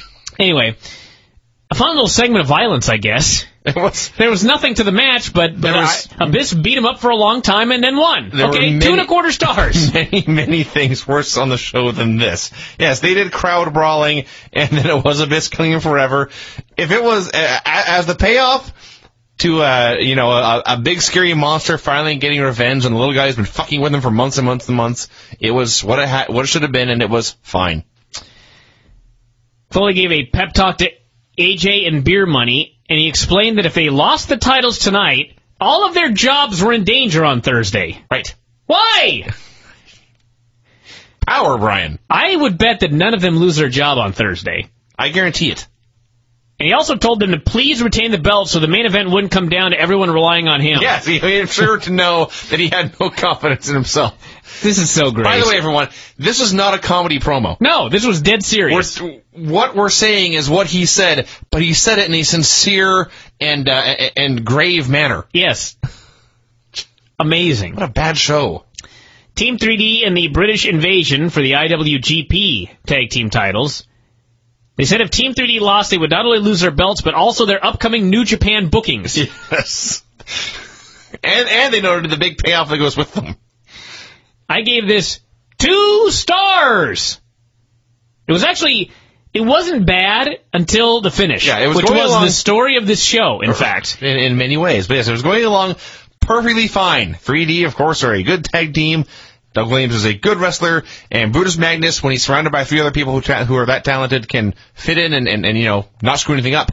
So everything was going okay, and then 3D got the tables. Stop right there. All right. Team 3D got the tables. Since when are tables allowed in a match?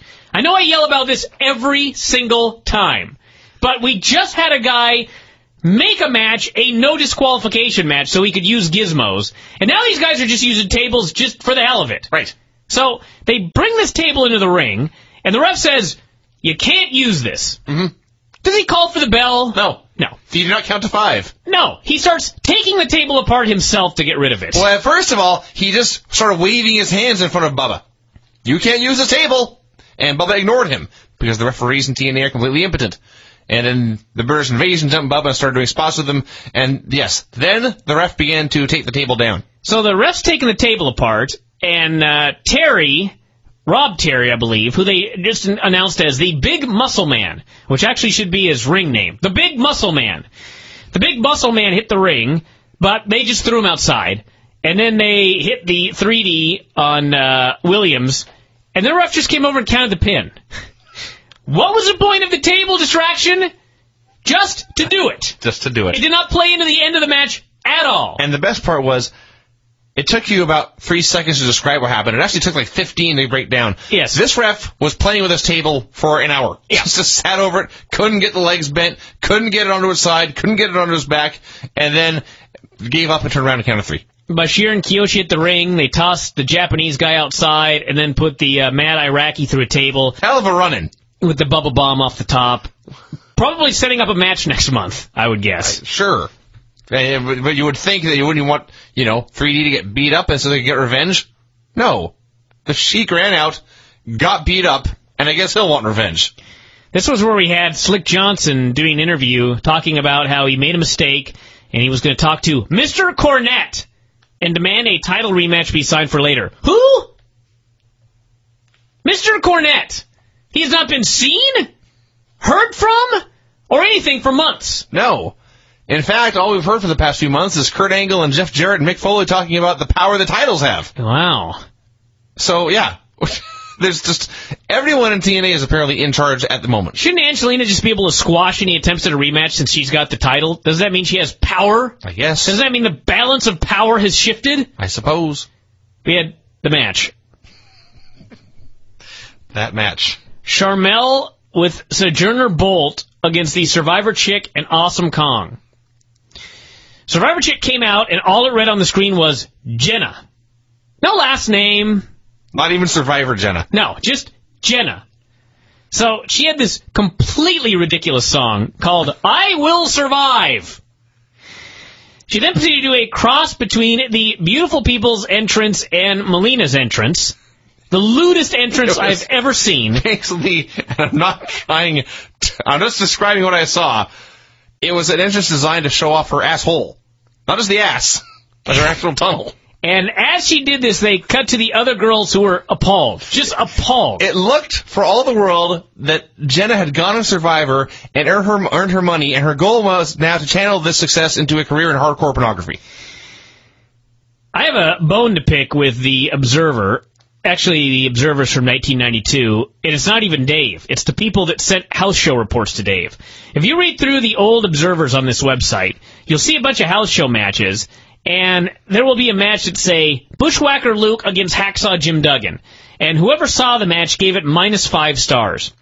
I've been seeing this for a while, and it always pisses me off, because it's like, I guarantee that fucking match was not -5 stars. Mm-hmm. I'm sure it was the worst match on the show. I'm sure if you were watching a lot of Japanese pro wrestling in the early 90s, or even some of the best stuff in WCW, or even the best stuff in WWE, I'm sure that was the worst match you saw. But it was not fucking -5 stars. And these assholes that sent in these matches claiming they were -5 stars, they had no idea what they were in for in 2009. That is clear.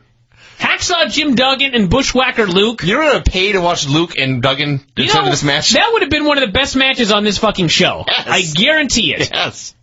So they had this match. I hope for their sake those people died before 2009 came along. They didn't have to witness this. Jenna, she got worse the longer the match went on. She got completely blown up. She could do absolutely nothing. She had the worst offense I've ever seen in my entire life. People were booing. They tried the catfight spot where they roll over the ref, and nobody cared at all. The only fucking thing missing from this was the Fire Russo chant. I have no idea how we didn't get that chant during this match. I think I heard one guy say it one time, and when his friends did not join in, he immediately gave up. So Survivor Chick ended up ripping out some of Charmel's extensions. So then Sojo hit the ring, and she got tossed outside. Kong was supposed to catch her, but missed and did not care at all. I mean, not at all. So then, Charmel demanded Kong give her the extensions, which Jenna had given Kong. Kong gave her a karate chop to the neck. Jenna proceeded to do a lap dance on her face and pin her with her vagina. This was the worst women's match I've ever seen in my whole entire life. I still maintain it was the worst match I ever saw. Jenna, who had earlier been tripped by Sojo Bolt and fallen to the earth unmoving. Yeah. Like she'd been shot in the head with a large gun. Yes. And after this, and the match continued, she made her comeback with, yes, the worst offense I've ever seen. Worst punches ever. And just stopped selling completely. Yeah. And then by the time this match was done, okay, I would now do my sexy dance on Charmel's face. I'm going to go watch this match again, actually, I just need to prove to myself that I actually saw it. I'm just going to read my notes verbatim here. They're brief. I want you to know every word is in capital letters. And followed by an exclamation point. Jenna's entrance, Charmel's gear, it's horrible, it's getting worse, Jenna is babyface, worst comeback ever, worst match ever. Thumbs down. -5 stars, everybody. -5 stars. That was a legitimate, honest-to-God, negative 5-star match. I mentioned during this, it was so much worse than I expected. And you asked what I was expecting, and that was a fair question. And all I can say is, my imagination was limited. WWE would have found a way to smoke and mirrors this. Or actually, better yet, they wouldn't have ever put this match together. Not TNA. Oh, no. They had Jenna running ropes. They would supposedly. I don't know actually what it was that she really did. I am still more offended by her punches than her rope running. If you want to even call them that. Her hand strikes. They were the worst I've ever seen. I think there were 2 kids outside your condo here playing basketball. I think if we went up there and said, throw fake punches at your little brother, it would have been a million times better. Of course it would have. Yeah. Without any question whatsoever. I think anyone listening to this could have had a better match. Granny and Brent would have had a better brawl. Yeah. Undoubtedly. Without hurting each other. Nash did an interview talking about his match with AJ. Said that those geeks Foley had been talking to had been there for 5 years and were in the exact same spot. Lovely. Said he didn't get the job done tonight, he would retire. Yes. A retirement match on pay-per-view where they shot the angle halfway through the pay-per-view. Not just halfway through the pay-per-view. They shot the angle immediately before the match. Yeah. Guaranteed he'd win the belt, which is what babyfaces do, and he's a heel. So anyway, he won the belt. AJ and Nash. Dave said this was the best thing on the show up to this point. I have no idea what match he was watching. I think that was an outright lie. AJ went for his legs. The match was really, really slow. They botched the spot in the corner and immediately did it again. Yes. AJ was still killing himself for this stupid show. Nash wasn't even breathing hard. And keep in mind, this is not a guy that can even do any cardio whatsoever. He can't even run. So, AJ did a Garvin Stomp. I think Nash fell asleep. AJ put him in a fake submission. I don't know what it was supposed to be. Then a face lock. And Nash, by the way, for those of you keeping track, the story of Nash's hair has been a story for decades now, and after all these years, it's starting to thin. And if there was ever anything that Nash did not need to make him look even older, this was it. This poor guy.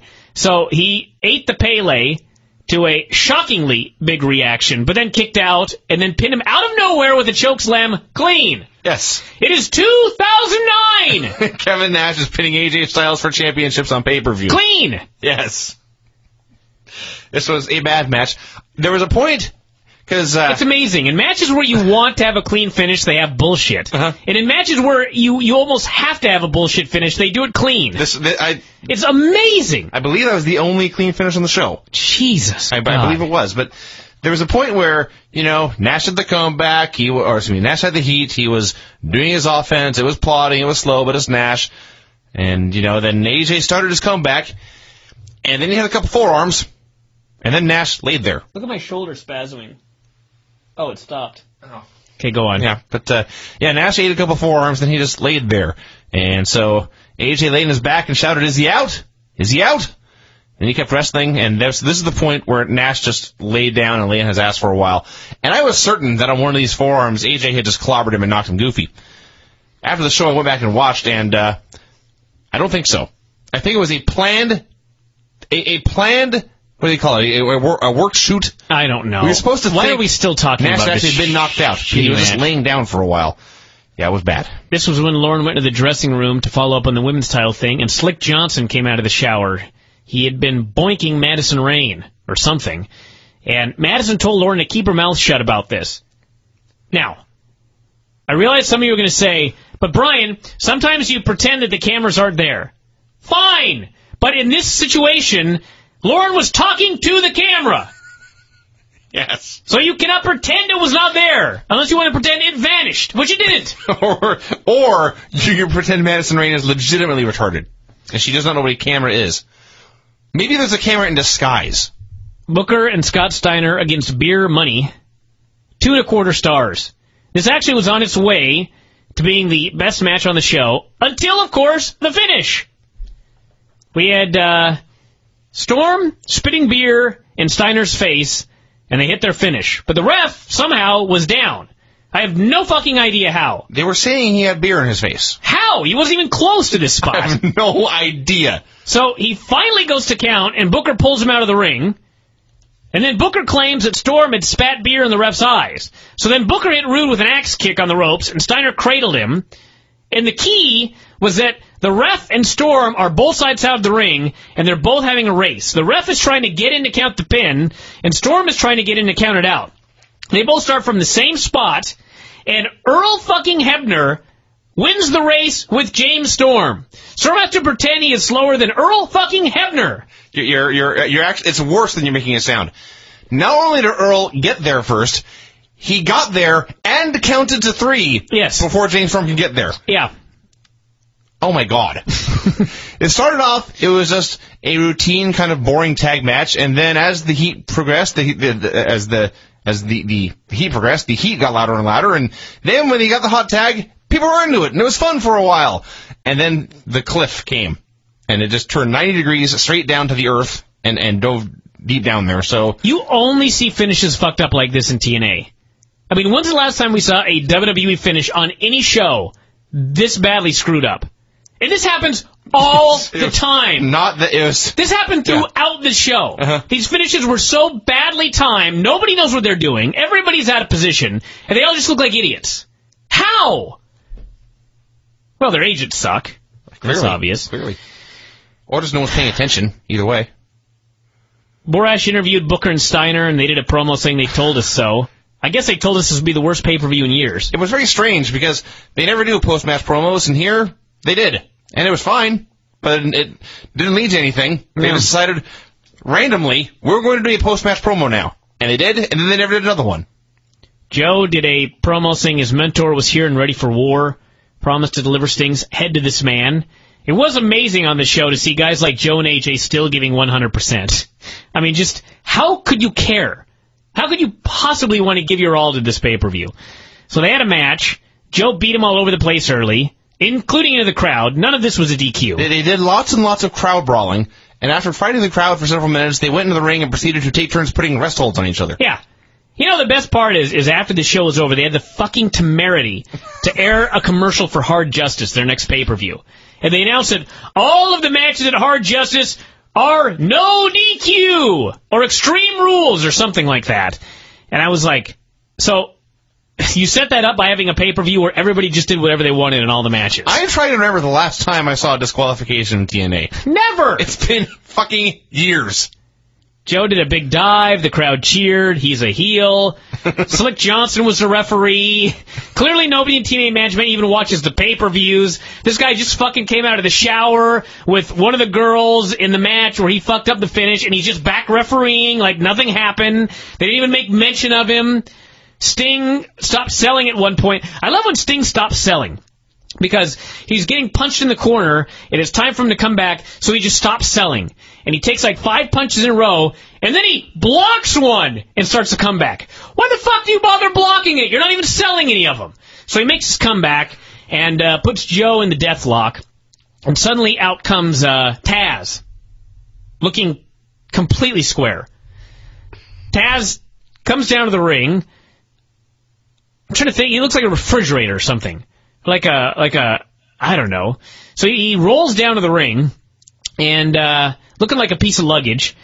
And as soon as Joe sees him, I guess the gimmick is that whenever Joe sees Taz, he goes crazy. Yes, the deal is Joe is the Undertaker and Taz is the Urn. So Joe's locked in this hold. He can't get out. He's about to tap. He sees Taz. He stops selling, breaks out of the hold, and starts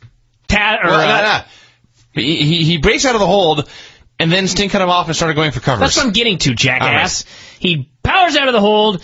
He stops selling. He starts going nutty with all these punches, and then he just gets elbowed and falls down. Yes. Way to go, Joe. Way to go, Taz. Sting gets a clothesline off the top, goes for a second one, gets crotched. Then Joe tried the muscle buster, but he couldn't get Sting up. They both kind of fell down, and then he put him in a choke, got the submission. Again, match completely fucking fell apart at the finish, and then afterwards Taz got in the ring and looked blocky, and no one cared. Yes, what indeed. more is there to say? I also like how it appeared that Sting locked on the Scorpion, and Joe fought, and I think Sting, I don't know if he thought Taz was going to walk out, or if he was waiting for music, but Sting has just kind of started to let go of the hold. And he started standing up straight. He never actually technically let go, but for a while it was clear that Joe was not in any pain at all. There's nothing in this position to indicate he should submit. But darn it, he kept fighting. And then Taz came out. So there again is just poor planning, poor communication, people not knowing what's going on. They announced that Lashley had signed, and they had clips of him doing a radio interview where he said he couldn't wait to have a fight with Brock Lesnar. Yes.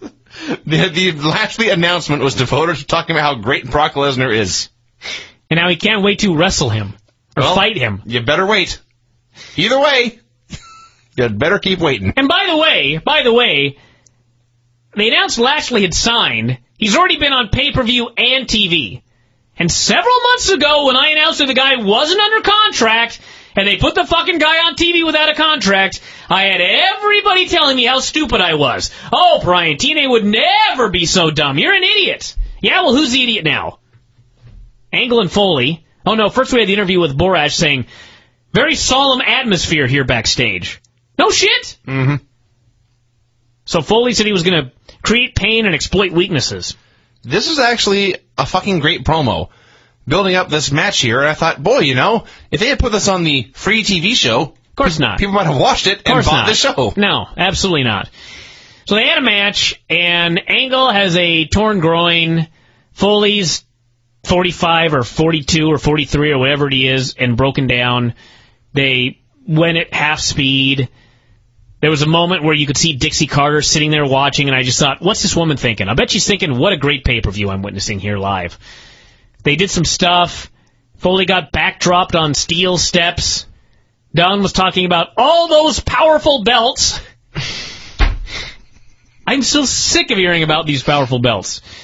So then we had Foley doing his big elbow off the thing onto the cement. What an idiot. The worst part was, he got no one cared. No. The story of this match was just two broken old dudes killing themselves for no reaction. Yeah. Happened many times.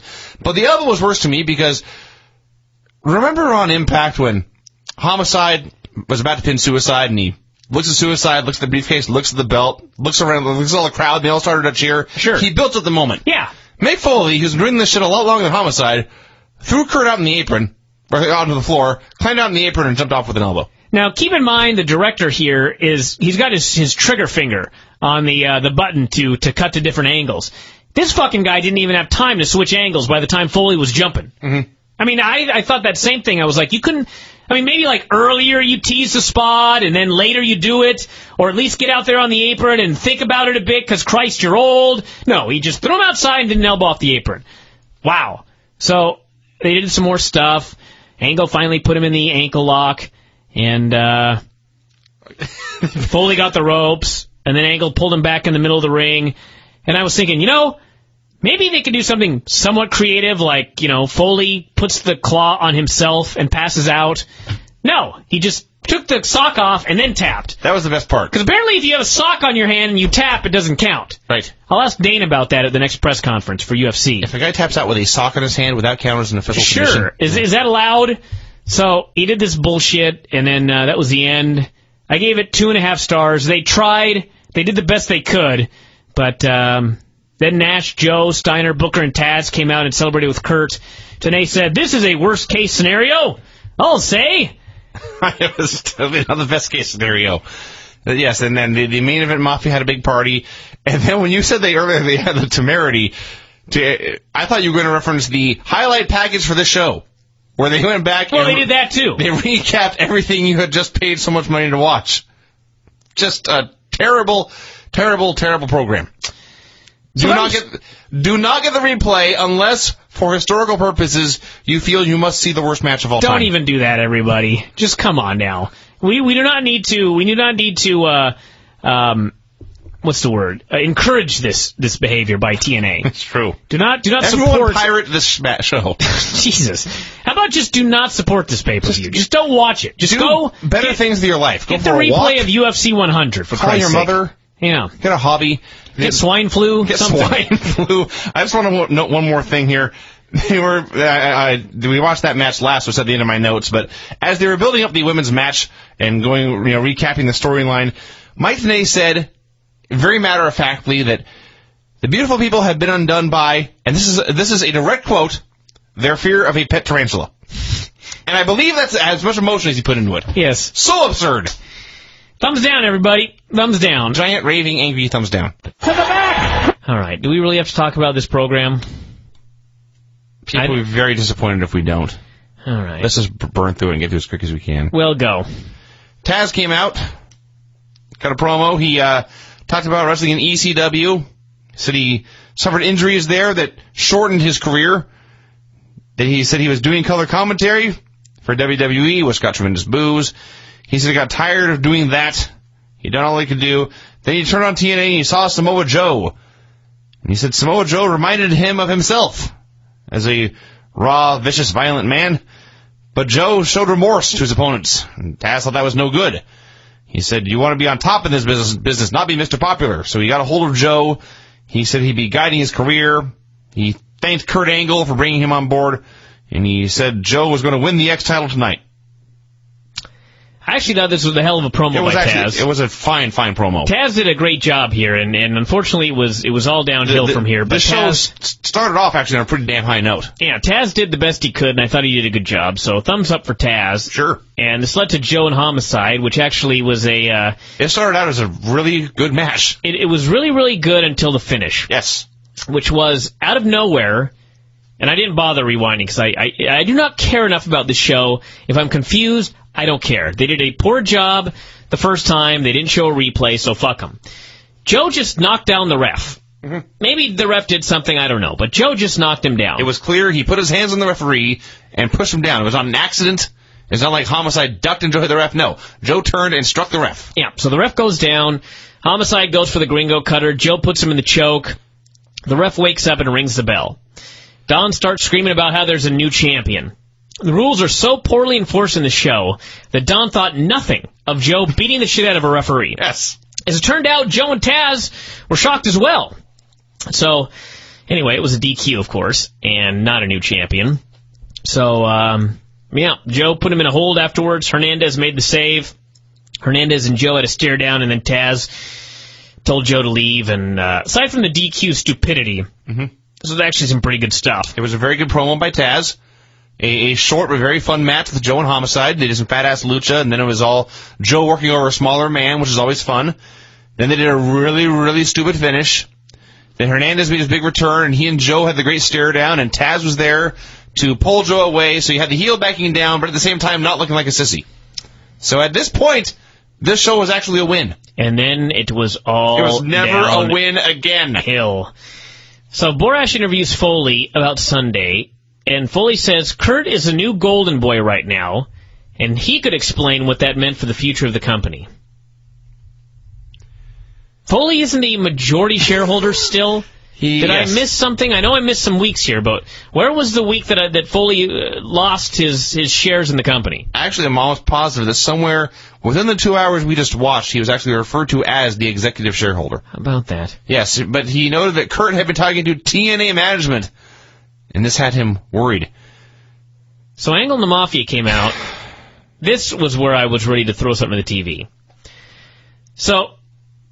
he starts cutting a promo about how everyone in the back was jumping around and jittery since the Mafia had showed up with the belts. Because he said everyone's future is now in our hands.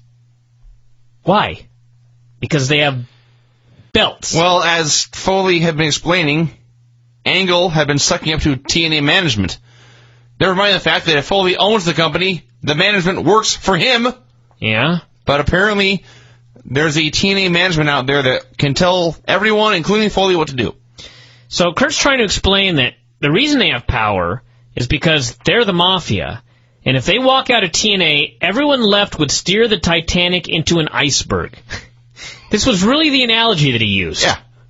Way to bury everybody. Everyone. So, by the way, Survivor Chick and Charmel were still there, by the way, not fighting. They're just still in the Mafia, like nothing ever happened on Sunday. So... he said Booker, Steiner, and Nash were all going to defend their titles tonight. He mentioned Jeff Jarrett was at home, and he threw out a big smile. That was actually a great moment. Yeah. I laughed hard. Said he wanted to know what Foley really did. He said Foley had lost control and let the inmates run the asylum. Again, I have no idea what he's talking about. He's talking about how, again, he had been talking with management, and they wanted to know what Foley really did. What was he there for? Why does he have to do anything? He's the owner. He's just the executive shareholder. He doesn't have to do shit if he doesn't want to. So anyway, Foley came out and said last week he vowed not to tap, but Kurt had tapped him at the pay-per-view, which caused the crowd to chant, "You tapped out," at Mick Foley, the babyface. Said he'd heard about Kurt working the front office. He said on day one, he said the Mafia was the greatest assemblage of champions in history. Sunday they proved it. Then he said he ran out of gas on Sunday. He ran out of guts in the match with Kurt. He said, as a 13-time world champion, Angle had to know that sometimes we all have a bad day, and Kurt had 11 of them at least, because he's a 13-time world champion. Maybe he said 12, I don't know, I wrote 11. Anyway, then Angle said Foley had been working the front office for months, telling them the place would crash and burn without him. And I'm sitting here thinking, Vince Russo has all these fucking storylines in his head that we know nothing about. He's writing the show, for himself, I guess, and we have to watch it and not have any idea what's going on.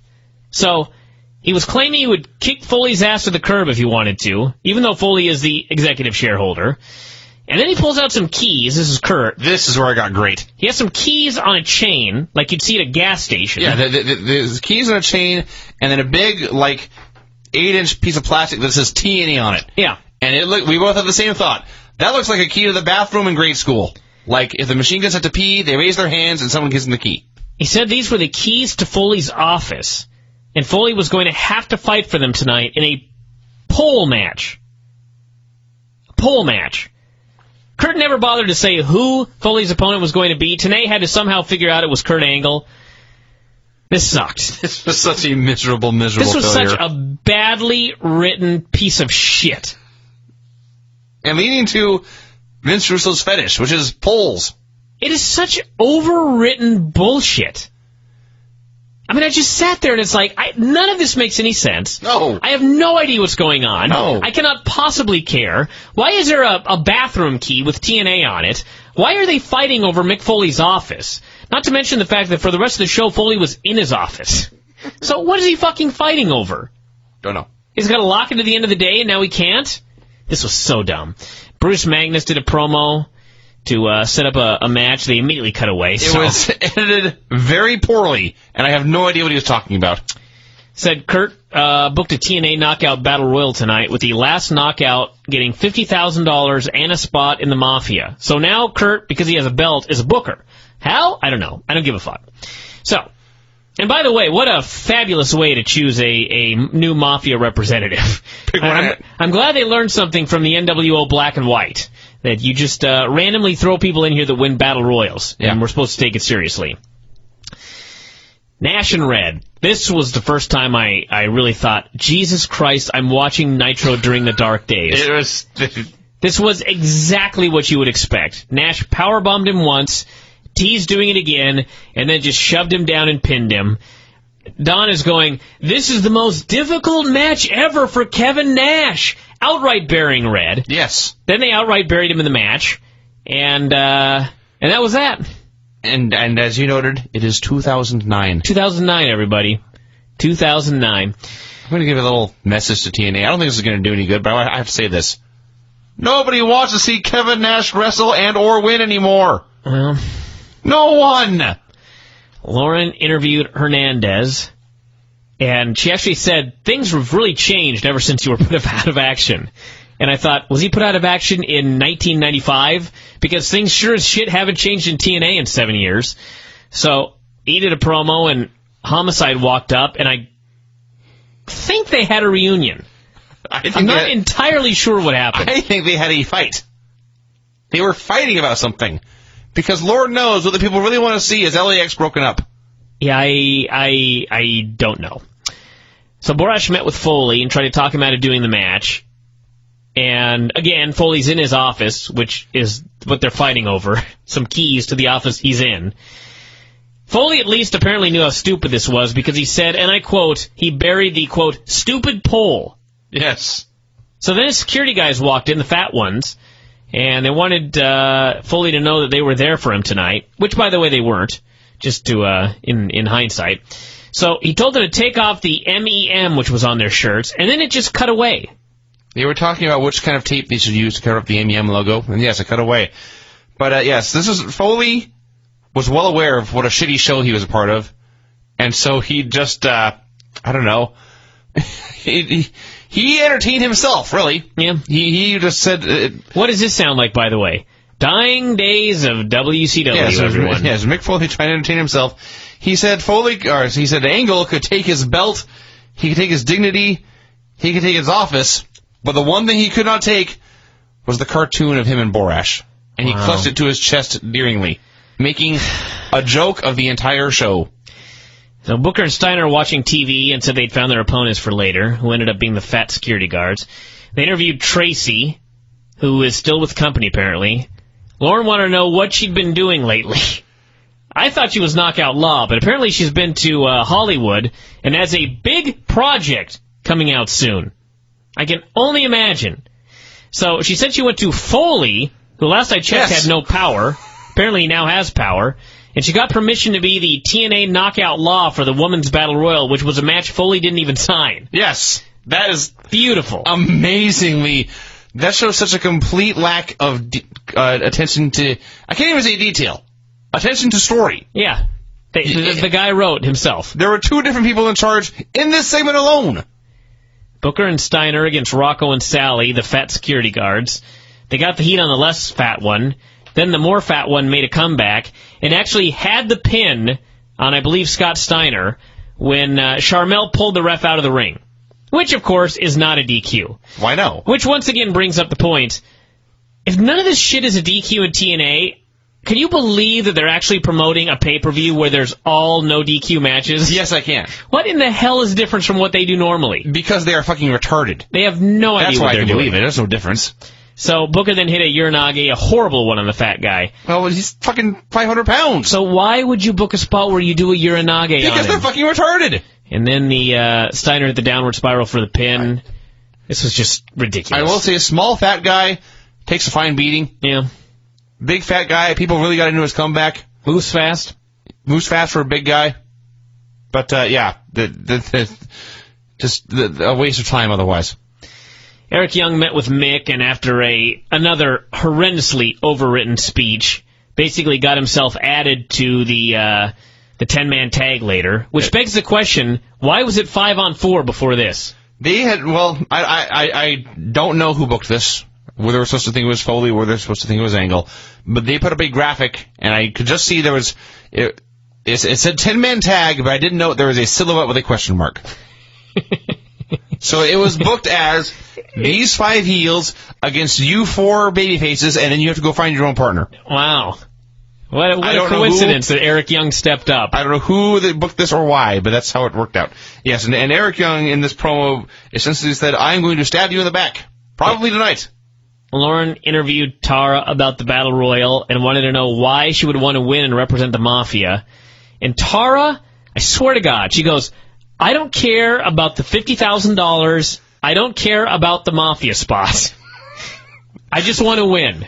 Why are you in the Battle Royal? Because she just wants to win, Vince. Just to win things? She wants to be number 1. If I challenged her to a staring contest, she'd be unable to turn away until she had defeated me? Apparently. So, the Battle Royal, I could have sworn she also, by the way, they were talking about Slick Johnson and how he's been on the side of the beautiful people lately. She didn't know his name. She referred to him as Slick Rick, which is a lie. I thought they said it was a 10-woman battle royal, but there were 12 people here. Who cares? I don't know if I missed something or if this was just more good comedy. Are you counting Tracy? Maybe even 13. Tracy was referee. In the ring. Yep. We had Awesome Kong, ODB, Daphne, Taylor Wilde, the beautiful people, Sojo Bolt, Tara, Taylor Wilde, Alyssa Flash, and Sarita. And the inside of the ring referee. So, of course, the biggest ratings draw in all of TNA lately, Daphne, she, of course, gets sent out first. Of course.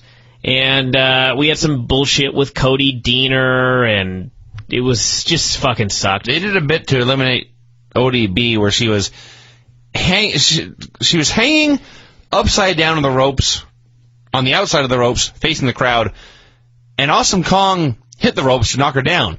Now, if you're visualizing the spot in your head, and if I have described it correctly, which I'm not sure I have, but that sent ODB flying off the ropes, down to the floor, upside down. Yeah. Dumb! She managed to not die. Came down to Kong, Sarita, and Tara.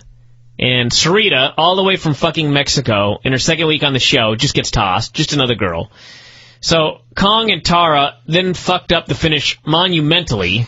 So bad, I cannot believe it was supposed to be like a cradle into a crucifix. Or a crucifix into a, well, they both... Into I don't know what, actually. I think they was Kong supposed to carry over to the ropes and, lean and sort of push her over, but they fucked up this crucifix so badly, I can't believe they didn't just stop, set Tara down, and just do it over again.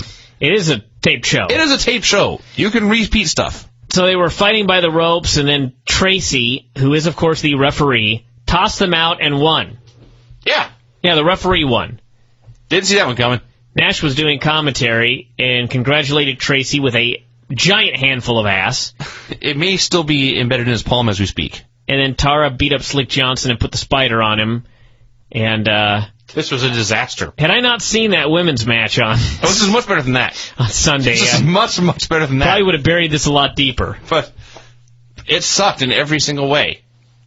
So the beautiful people are backstage bitching about Tracy winning. And Angelina Love said the following quote, "We should be the ones that are servicing the main event mafia." Sluts! Yeah. Outright. So, somehow... Well, first she said that they should be 500,000 million times richer, or dollars richer, which I think is a 5 with 11 zeros after it. Not sure. I tried to do this, but I failed. So anyway, somehow Cody Deaner ended up in this, and they fake started hitting on him. I don't know why. And then Velvet kneed him in the nuts, and then ODB ran in and said, and I quote, "I hate those whores." What a segment. This is an amazing segment. This was Trainwreck TV. Yeah? I could not tear my eyeballs away from the screen for 1 second. Russo managed to write a segment for Cody Deaner that I hated. Think about that. I had no idea what was going on. I had no idea anything. I couldn't explain one bit of this. I can explain the part about the beautiful people being whores and wanting the money. And why they wanted to service the main event mafia. Yeah. You can't do that. You can't just do that tonight. If you go, I guarantee you, if Angelina Love goes to Kevin Nash's door and knocks on it and says, "I'm here to service you," he's letting her in. Most likely, yes. Yeah. Lauren interviewed AJ, apparently about a match with Matt Morgan next week. All I know is AJ said this wasn't about Morgan. Why does anybody do anything on this show then? I don't know. All I know about this is, I hope I'm wrong about this, but I could have sworn that during the main event of this show, they started to discuss AJ and Morgan, and I'm almost positive they said AJ and Morgan were going to have a best of 3 series, and the winner would be added to the main event. Yeah. I don't know. What? Who? When? And where? I don't fucking seriously know. Every question a reporter can ask, I need to ask about this main event. Who is in the main event? When is it happening? Where is it happening? What are they going to do? Why is it happening? I don't fucking It's a complete mystery. And then he said, all the good guys dropped the ball at the pay-per-view. That was... Sure. Everybody dropped the ball at that pay-per-view. And he said tonight they were going to take back TNA. Again... Like we're supposed to care. Why would they want it? I don't know. You should have said, I don't know why any fan would care about these idiots taking back TNA. I don't want to see these douchebags in charge of TNA. They lose every match. They drop the ball. They're idiots. Who gives a fuck? British Invasion, Kiyoshi, and Sheik Bashir against Beer Money, Daniels, Eric Young, and AJ Styles. The babyfaces are so deadly serious about what happened at the pay-per-view, that Beer Money still drove out their beer mobile to the ring. Yeah. That's one of those little things where it's like, drop the fucking beer mobile. I mean, you guys all dropped the ball at the pay-per-view. You're supposed to be all pissed off and ready to take back TNA, and you're driving a comedy tank down to the ring. So anyway, Rob Terry tagged in. That was the highlight of this match. He stood there, and people ran into him, and then he began flexing. Here in July of 2009. They have found the new warlord. He made Brutus Magnus look like Johnny St. Clair. AJ ran wild. He looked he looked literally and exactly like He-Man, the toy. He looked like a He-Man toy and blew it up to 6'4", and we called him Rob Terry. AJ does his hot tag, and all hell breaks loose, and Don West very calmly says, "We got ourselves a Donnybrook." I may have been more excited than he was. So then, of course, Eric turns on AJ, gives him the pile driver, Magnus gets the pin. And Don West actually said, "We all saw that coming." He was not surprised by this this heel turn. Again, he plays the role of us. Yes. TNA then starts going on and on about how there's an unwritten locker room code not to use the pile driver. Again, Russo has all these fucking storylines in his head that we know nothing about that suddenly appear out of nowhere in these storylines. Then Foley threw some shit off his desk backstage and screamed, "What's next?" You're supposed to be mad. He did not look mad. He looked like a guy who was frustrated with his job and he was doing his best to act badly. And then Eric does a promo, who is, by the way, an evil foreigner. And he said all of the evil foreigners would be now called the World Elite. Another faction taking over TNA. Yep. That's what we need, another faction trying to take over TNA. With Eric Young apparently as their front man. And then Foley tried to attack him, but they held him back. So Foley's attacking him, they're holding him back, and they immediately cut to the ring for Foley and Angle. He comes out like nothing had happened, moments earlier. So they have a pole match for the keys to the office he's been in all night. And I was sitting here waiting for Foley to try to climb the pole, but as it turns out, there's a pole in the corner with the keys on it. It's so short that you can reach the keys by standing on the middle rope. So I don't know what the point of this pole was. But anyway, they have this match. They did one suplex off the middle rope. That's about it. Yeah. These guys are completely immobile. There was no running. No. And I'm pretty sure that was the only bump involved. So, of course, Foley puts him in the claw, goes to climb. The Mafia runs in, and we get a no contest in a pole match for the keys. They couldn't just let Foley get his keys. They couldn't let Foley get his fucking keys and then kill him. No contest in a pole match. That knocked several stars off this show. Just in an instant. Then Kurt tells him, "Your next card will be your last card." And Don is like, "What the fuck does that mean?" And then out comes Bobby Lashley. The crowd pops for him. He hugs Kurt. The people boo. Kurt gives Lashley the thumbs up and then the thumbs down, of course stealing the Triple H Batista deal. And then Lashley, of course, teases hitting Foley, but then turns and beats up Angle. How many of those do we have on this show alone, by the way? And beats up the rest of the Mafia. TNA going nuts. He called Lashley, quote, "the MMA fighter, the World Wrestling Champion." He's now in TNA. Get excited. Jesus, this was wretched programming. This show sucked? I mean, this was goddamn horrible programming. About a month ago on this show, I declared that I had crossed the line. I am now crossing it back. You crossed the line, Vince. And you crossed the line, and this is what you got. I was a fool. It took us a while for ECW to be better than TNA again, but it happened. It didn't take all that long, quite frankly. And I said this in the newsletter. For those of you that don't read the newsletter, I'll tell you right now. ECW with Yoshi Tatsu and the Abraham Washington show with the comedy out of 1991. That show was beating Impact with Mick Foley, Kurt Angle, Sting, Kevin Nash in the ratings every single week. Yeah. I mean, without fail, every week ECW is beating Impact. Jesus Christ. I would so much rather watch Tyler Rex and Shelton Benjamin than Impact. To the back! Let's get into Impact. Oh, it started out shitty, though. I do remember this. First off, it opens up with Angle ranting and raving about how nobody does this to the main event Mafia. Apparently he's been doing this for 7 days now. And of course, it did not open with a recap of last week to remind us what he was talking about, so we went in cold. No, in fact, the show opened. This was the 200th episode of Impact, and to celebrate, they did a super long intro video of highlights of the past however many years it's been, featuring a bunch of guys who are not the key focus of the show anymore. Of course. Mafia came out to open the show. Angle was bitching the agreement with Lashley, and Lashley backed out of it, and he asked him to come out so they could beat his ass. In real life. Okay, you've got 7 or 8 guys in the ring with weapons. You're mad at a guy, and you ask the guy to come out so we can all beat your ass. Yeah. So anyway, Lashley comes out with a baseball bat. Keep in mind, they're pushing him as this one guy who's trying to be both a pro wrestler and an MMA fighter at the same time. Right. He's coming out with a bat.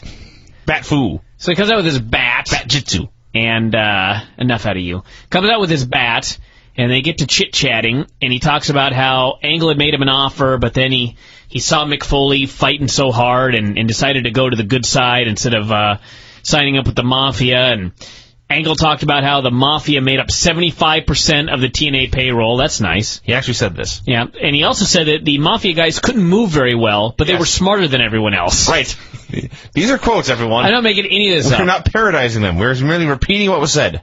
So then Lashley said he was going to make Kurt an offer he couldn't refuse, and out came Foley.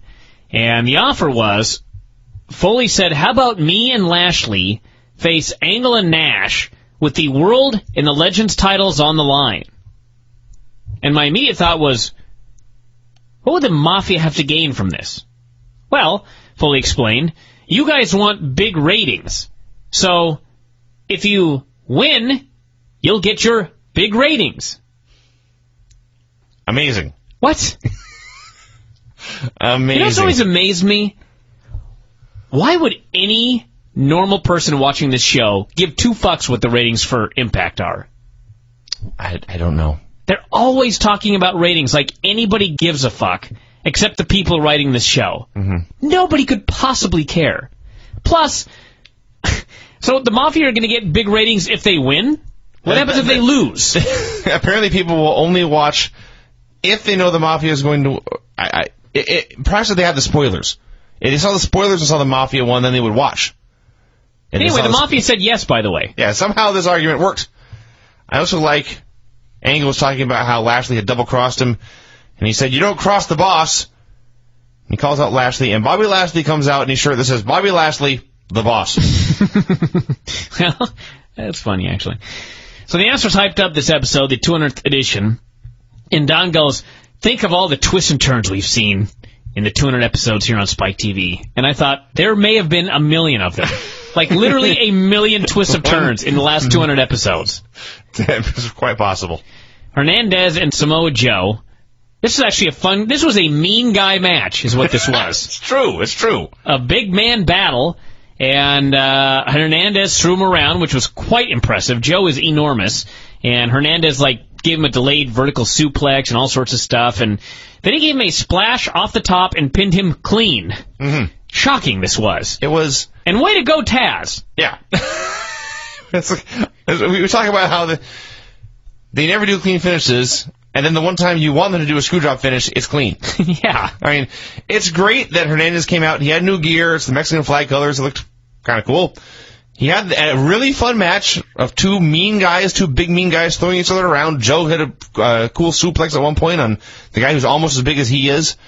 And then Hernandez won, and it was a fun match, and Hernandez won clean, so, he actually got momentum out of this, and then he got a promo afterwards vowing to become the first Latino TNA champ. And that was all great. But it rendered the, 2 months or whatever it's been building up Taz to nothing. Yeah. He's just a guy now. Morgan did a promo backstage, talking about nothing had been handed to him. Tonight he had the chance to earn his spot in the main event Mafia. Said he'd beat AJ in a best-of-3 series and earn a main event or something. He just ranting and raving, So then AJ did a promo burying Eric Young, saying he never saw this coming, but someday their paths would cross, he'd take him out. And he also said Morgan was a bully, and when he was a kid, he beat up all the bullies. Would not make him a bully? I don't know. So we had Borash interviewing Foley and Lashley. Yes, more talking. Lashley said he'd be negotiating with Angle. Foley convinced him to join. Blah, blah, blah. They said it was the best interest to get the titles off the Mafia. Why? I don't know. You don't know. Because they have power. There's power in these titles. It's in everyone's best interest to get a title off them.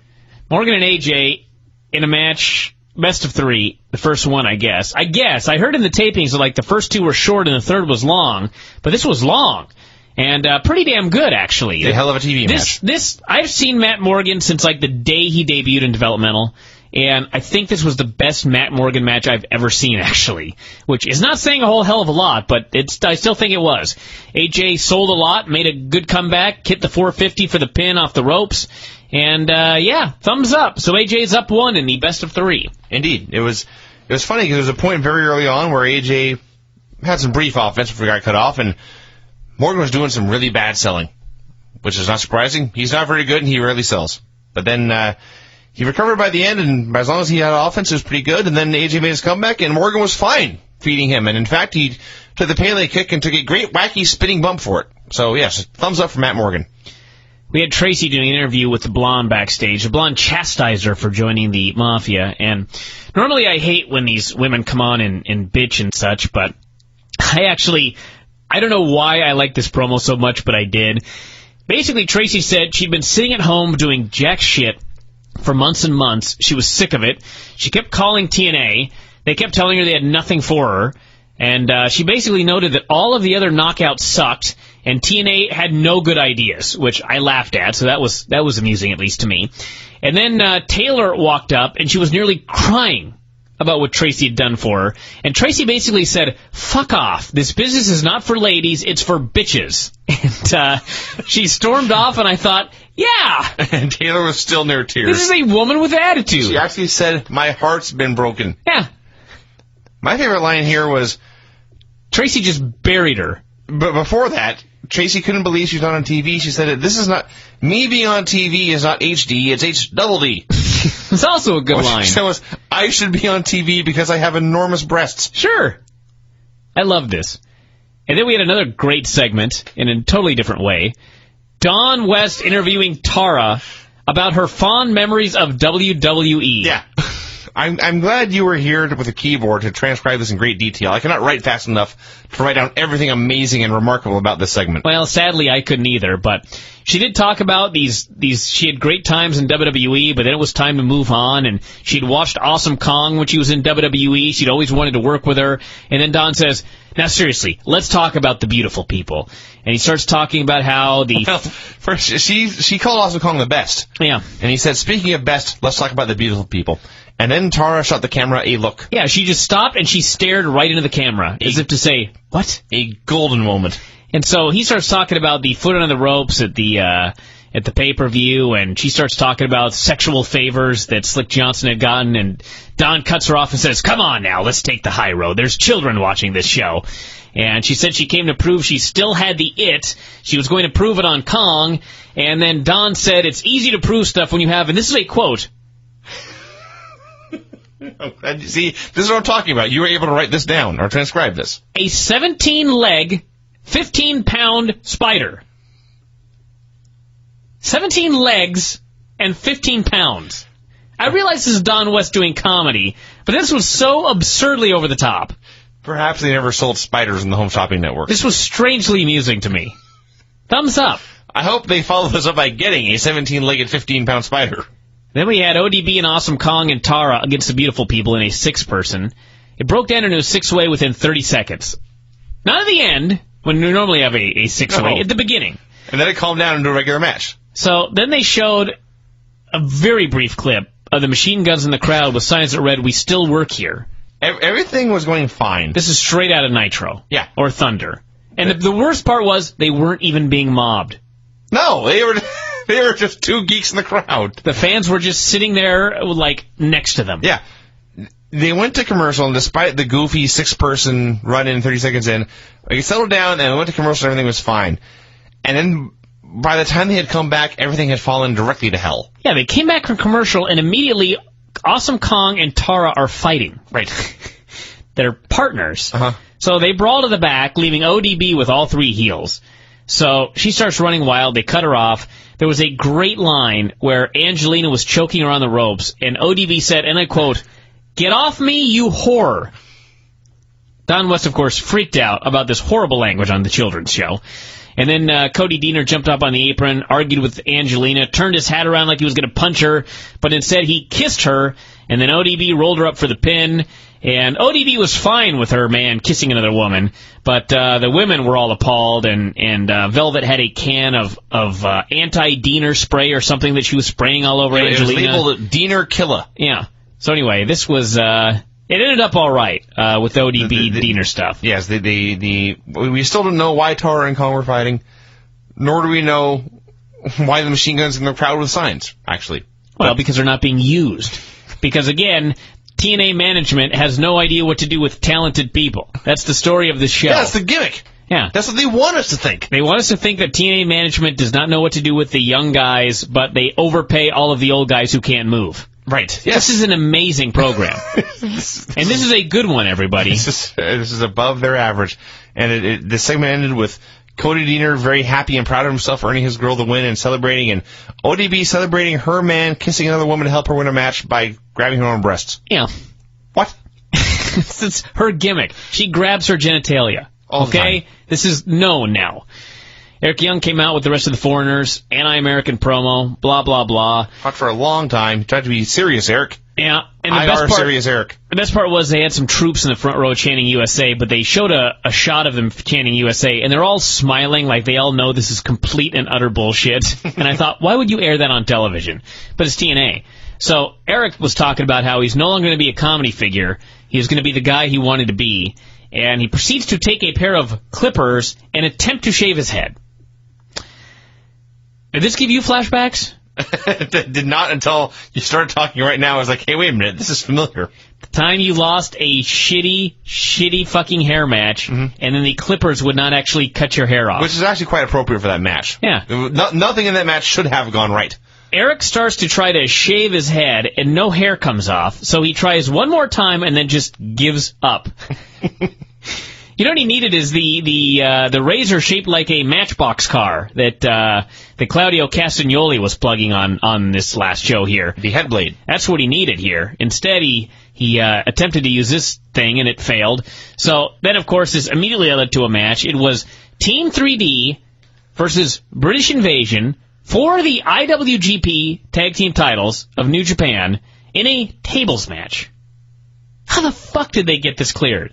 Was this like the tequila bottle deal with Jushin Liger from years back? That's my thought, that they did not get it cleared. Oh, my God. I think Vince Russo hates wrestling, that it's not enough he has to ruin it in his own company, but whenever he has the opportunity to ruin wrestling in another promotion, he has to jump on it.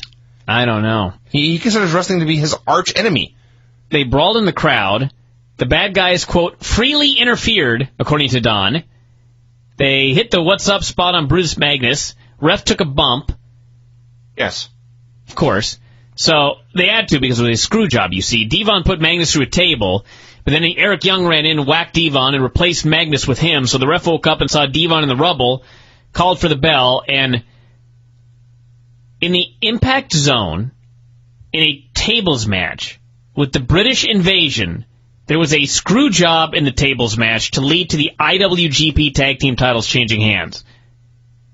This should make people just short-circuit. So hateable. The whole thing was mind-boggling. So yeah, there you go. Brutus Magnus. One half the IWGP Tag Team Champions. Yeah, one half. Then we had another great Only in TNA moment. They had a deal with all the TNA stars at Comic-Con. You had Chris Daniels, Kurt Angle, the Motor City Machine Guns, and, oh, who's that right there? Oh, it's Frankie Kazarian. Without the suicide outfit on. Yeah. Just bebopping around. How does this happen? And they even showed clips of the tag match that involved suicide. Can you imagine, like, Rey Mysterio at Comic-Con and just clips of him unmasked air on WWE television? No. No, I cannot imagine that. Ridiculous. So, yeah, way to go, TNA. Then we had a Stevie Richards segment where he walked in screaming about how he still had bruises on his body 2 weeks after their match. I guess he put a $50,000 bounty on Abyss's head. I was not clear on this at all. All I know is he was screaming a lot about Chris, and he screamed $50,000, and Mike Tenay said there was a bounty involved. I don't know. All I know is I go to jiu-jitsu, and I come home with bruises all the time. Not one time have I thought, I'm so mad about these bruises that I'm going to put a $50,000 bounty on Thad's head. That's because you're cheap, though. Still, I would not put a $5 bounty on Thad's head because of bruises. Which is really a pity, because it would make the next jiu-jitsu class fascinating. It wasn't even like he had scars. It wasn't even like he had a bandage. No. He had a bruise. Hey, you know the funny thing about what bruises? What a pussy. They go away. Jesus. So we had a video package about Jesse Neal's training. This was so great. They're doing a video package about Jesse Neal's training. And in the middle of it, they just stop the tape because TNA says, we have to go to the back. So they go to the back. It's Scott Steiner and Booker T beating up Lashley and Foley. Now, one guy getting hot again. is a 251-pound, rock-solid, maybe early 30s. I don't know how old Lashley. I think he's like 30, 31 or something like that. Awesome wrestler, MMA star who just beat the shit out of Bob Sapp. And then we have Mick Foley, who's in his mid-40s and can barely move. So who gets knocked out? Bobby Lashley. Oh, yeah. So Lashley's down. They go to commercial. When they come back, ironically, or I guess, I don't know what the even word is, just inexplicably, what's the word? Beer Money's just there beating people up. Inexplicably is a good one. There's violence, there's strife, and then they cut away again. Well, here was the thing. It was Beer Money beating up Booker T and Steiner. So you think, okay, they saw what I guess is supposed to be a sneak attack, but it looked to me like Booker T and Steiner walked up to Foley and Lashley and just beat them up. Sure. But we'll pretend that it was a sneak attack. This leads to Foley and Lashley against Angle and Nash. This leads to Beer Money trying to get revenge from for their friends. Yeah, that's what I said. You started talking about Foley and Lashley. No, Beer Money was attacking them. It was making the save. So they're making the save until Booker T and Scott Steiner turn the tables. But it was just a brawl. The point is it was just a stupid, pointless brawl. And then the lights went out. And we had Foley and Lashley against Angle and Nash with the World and Legend title on the line. But since Lashley was dead, Foley had to work the match on his own. I do have to give Foley credit. He was working a pretty fast pace here, and he had to do like 4 matches with Kurt Angle in a 3-day period. That's tough for a guy like Mick Foley. But he did it. And so they brawled, and they got the heat on him, and he made a little comeback. And Angle cut him off and put him in the ankle lock, and Foley looked like he was about to tap when the lights went out. Sting appeared in the rafters. The lights went out again, and when they turned back on, Lashley was in the ring with a bandage on his head, but no bruises. And he ran wild, beat up Angle, speared Nash. Foley jumped on Nash, got the pin in the title. Foley's a new Legends champ.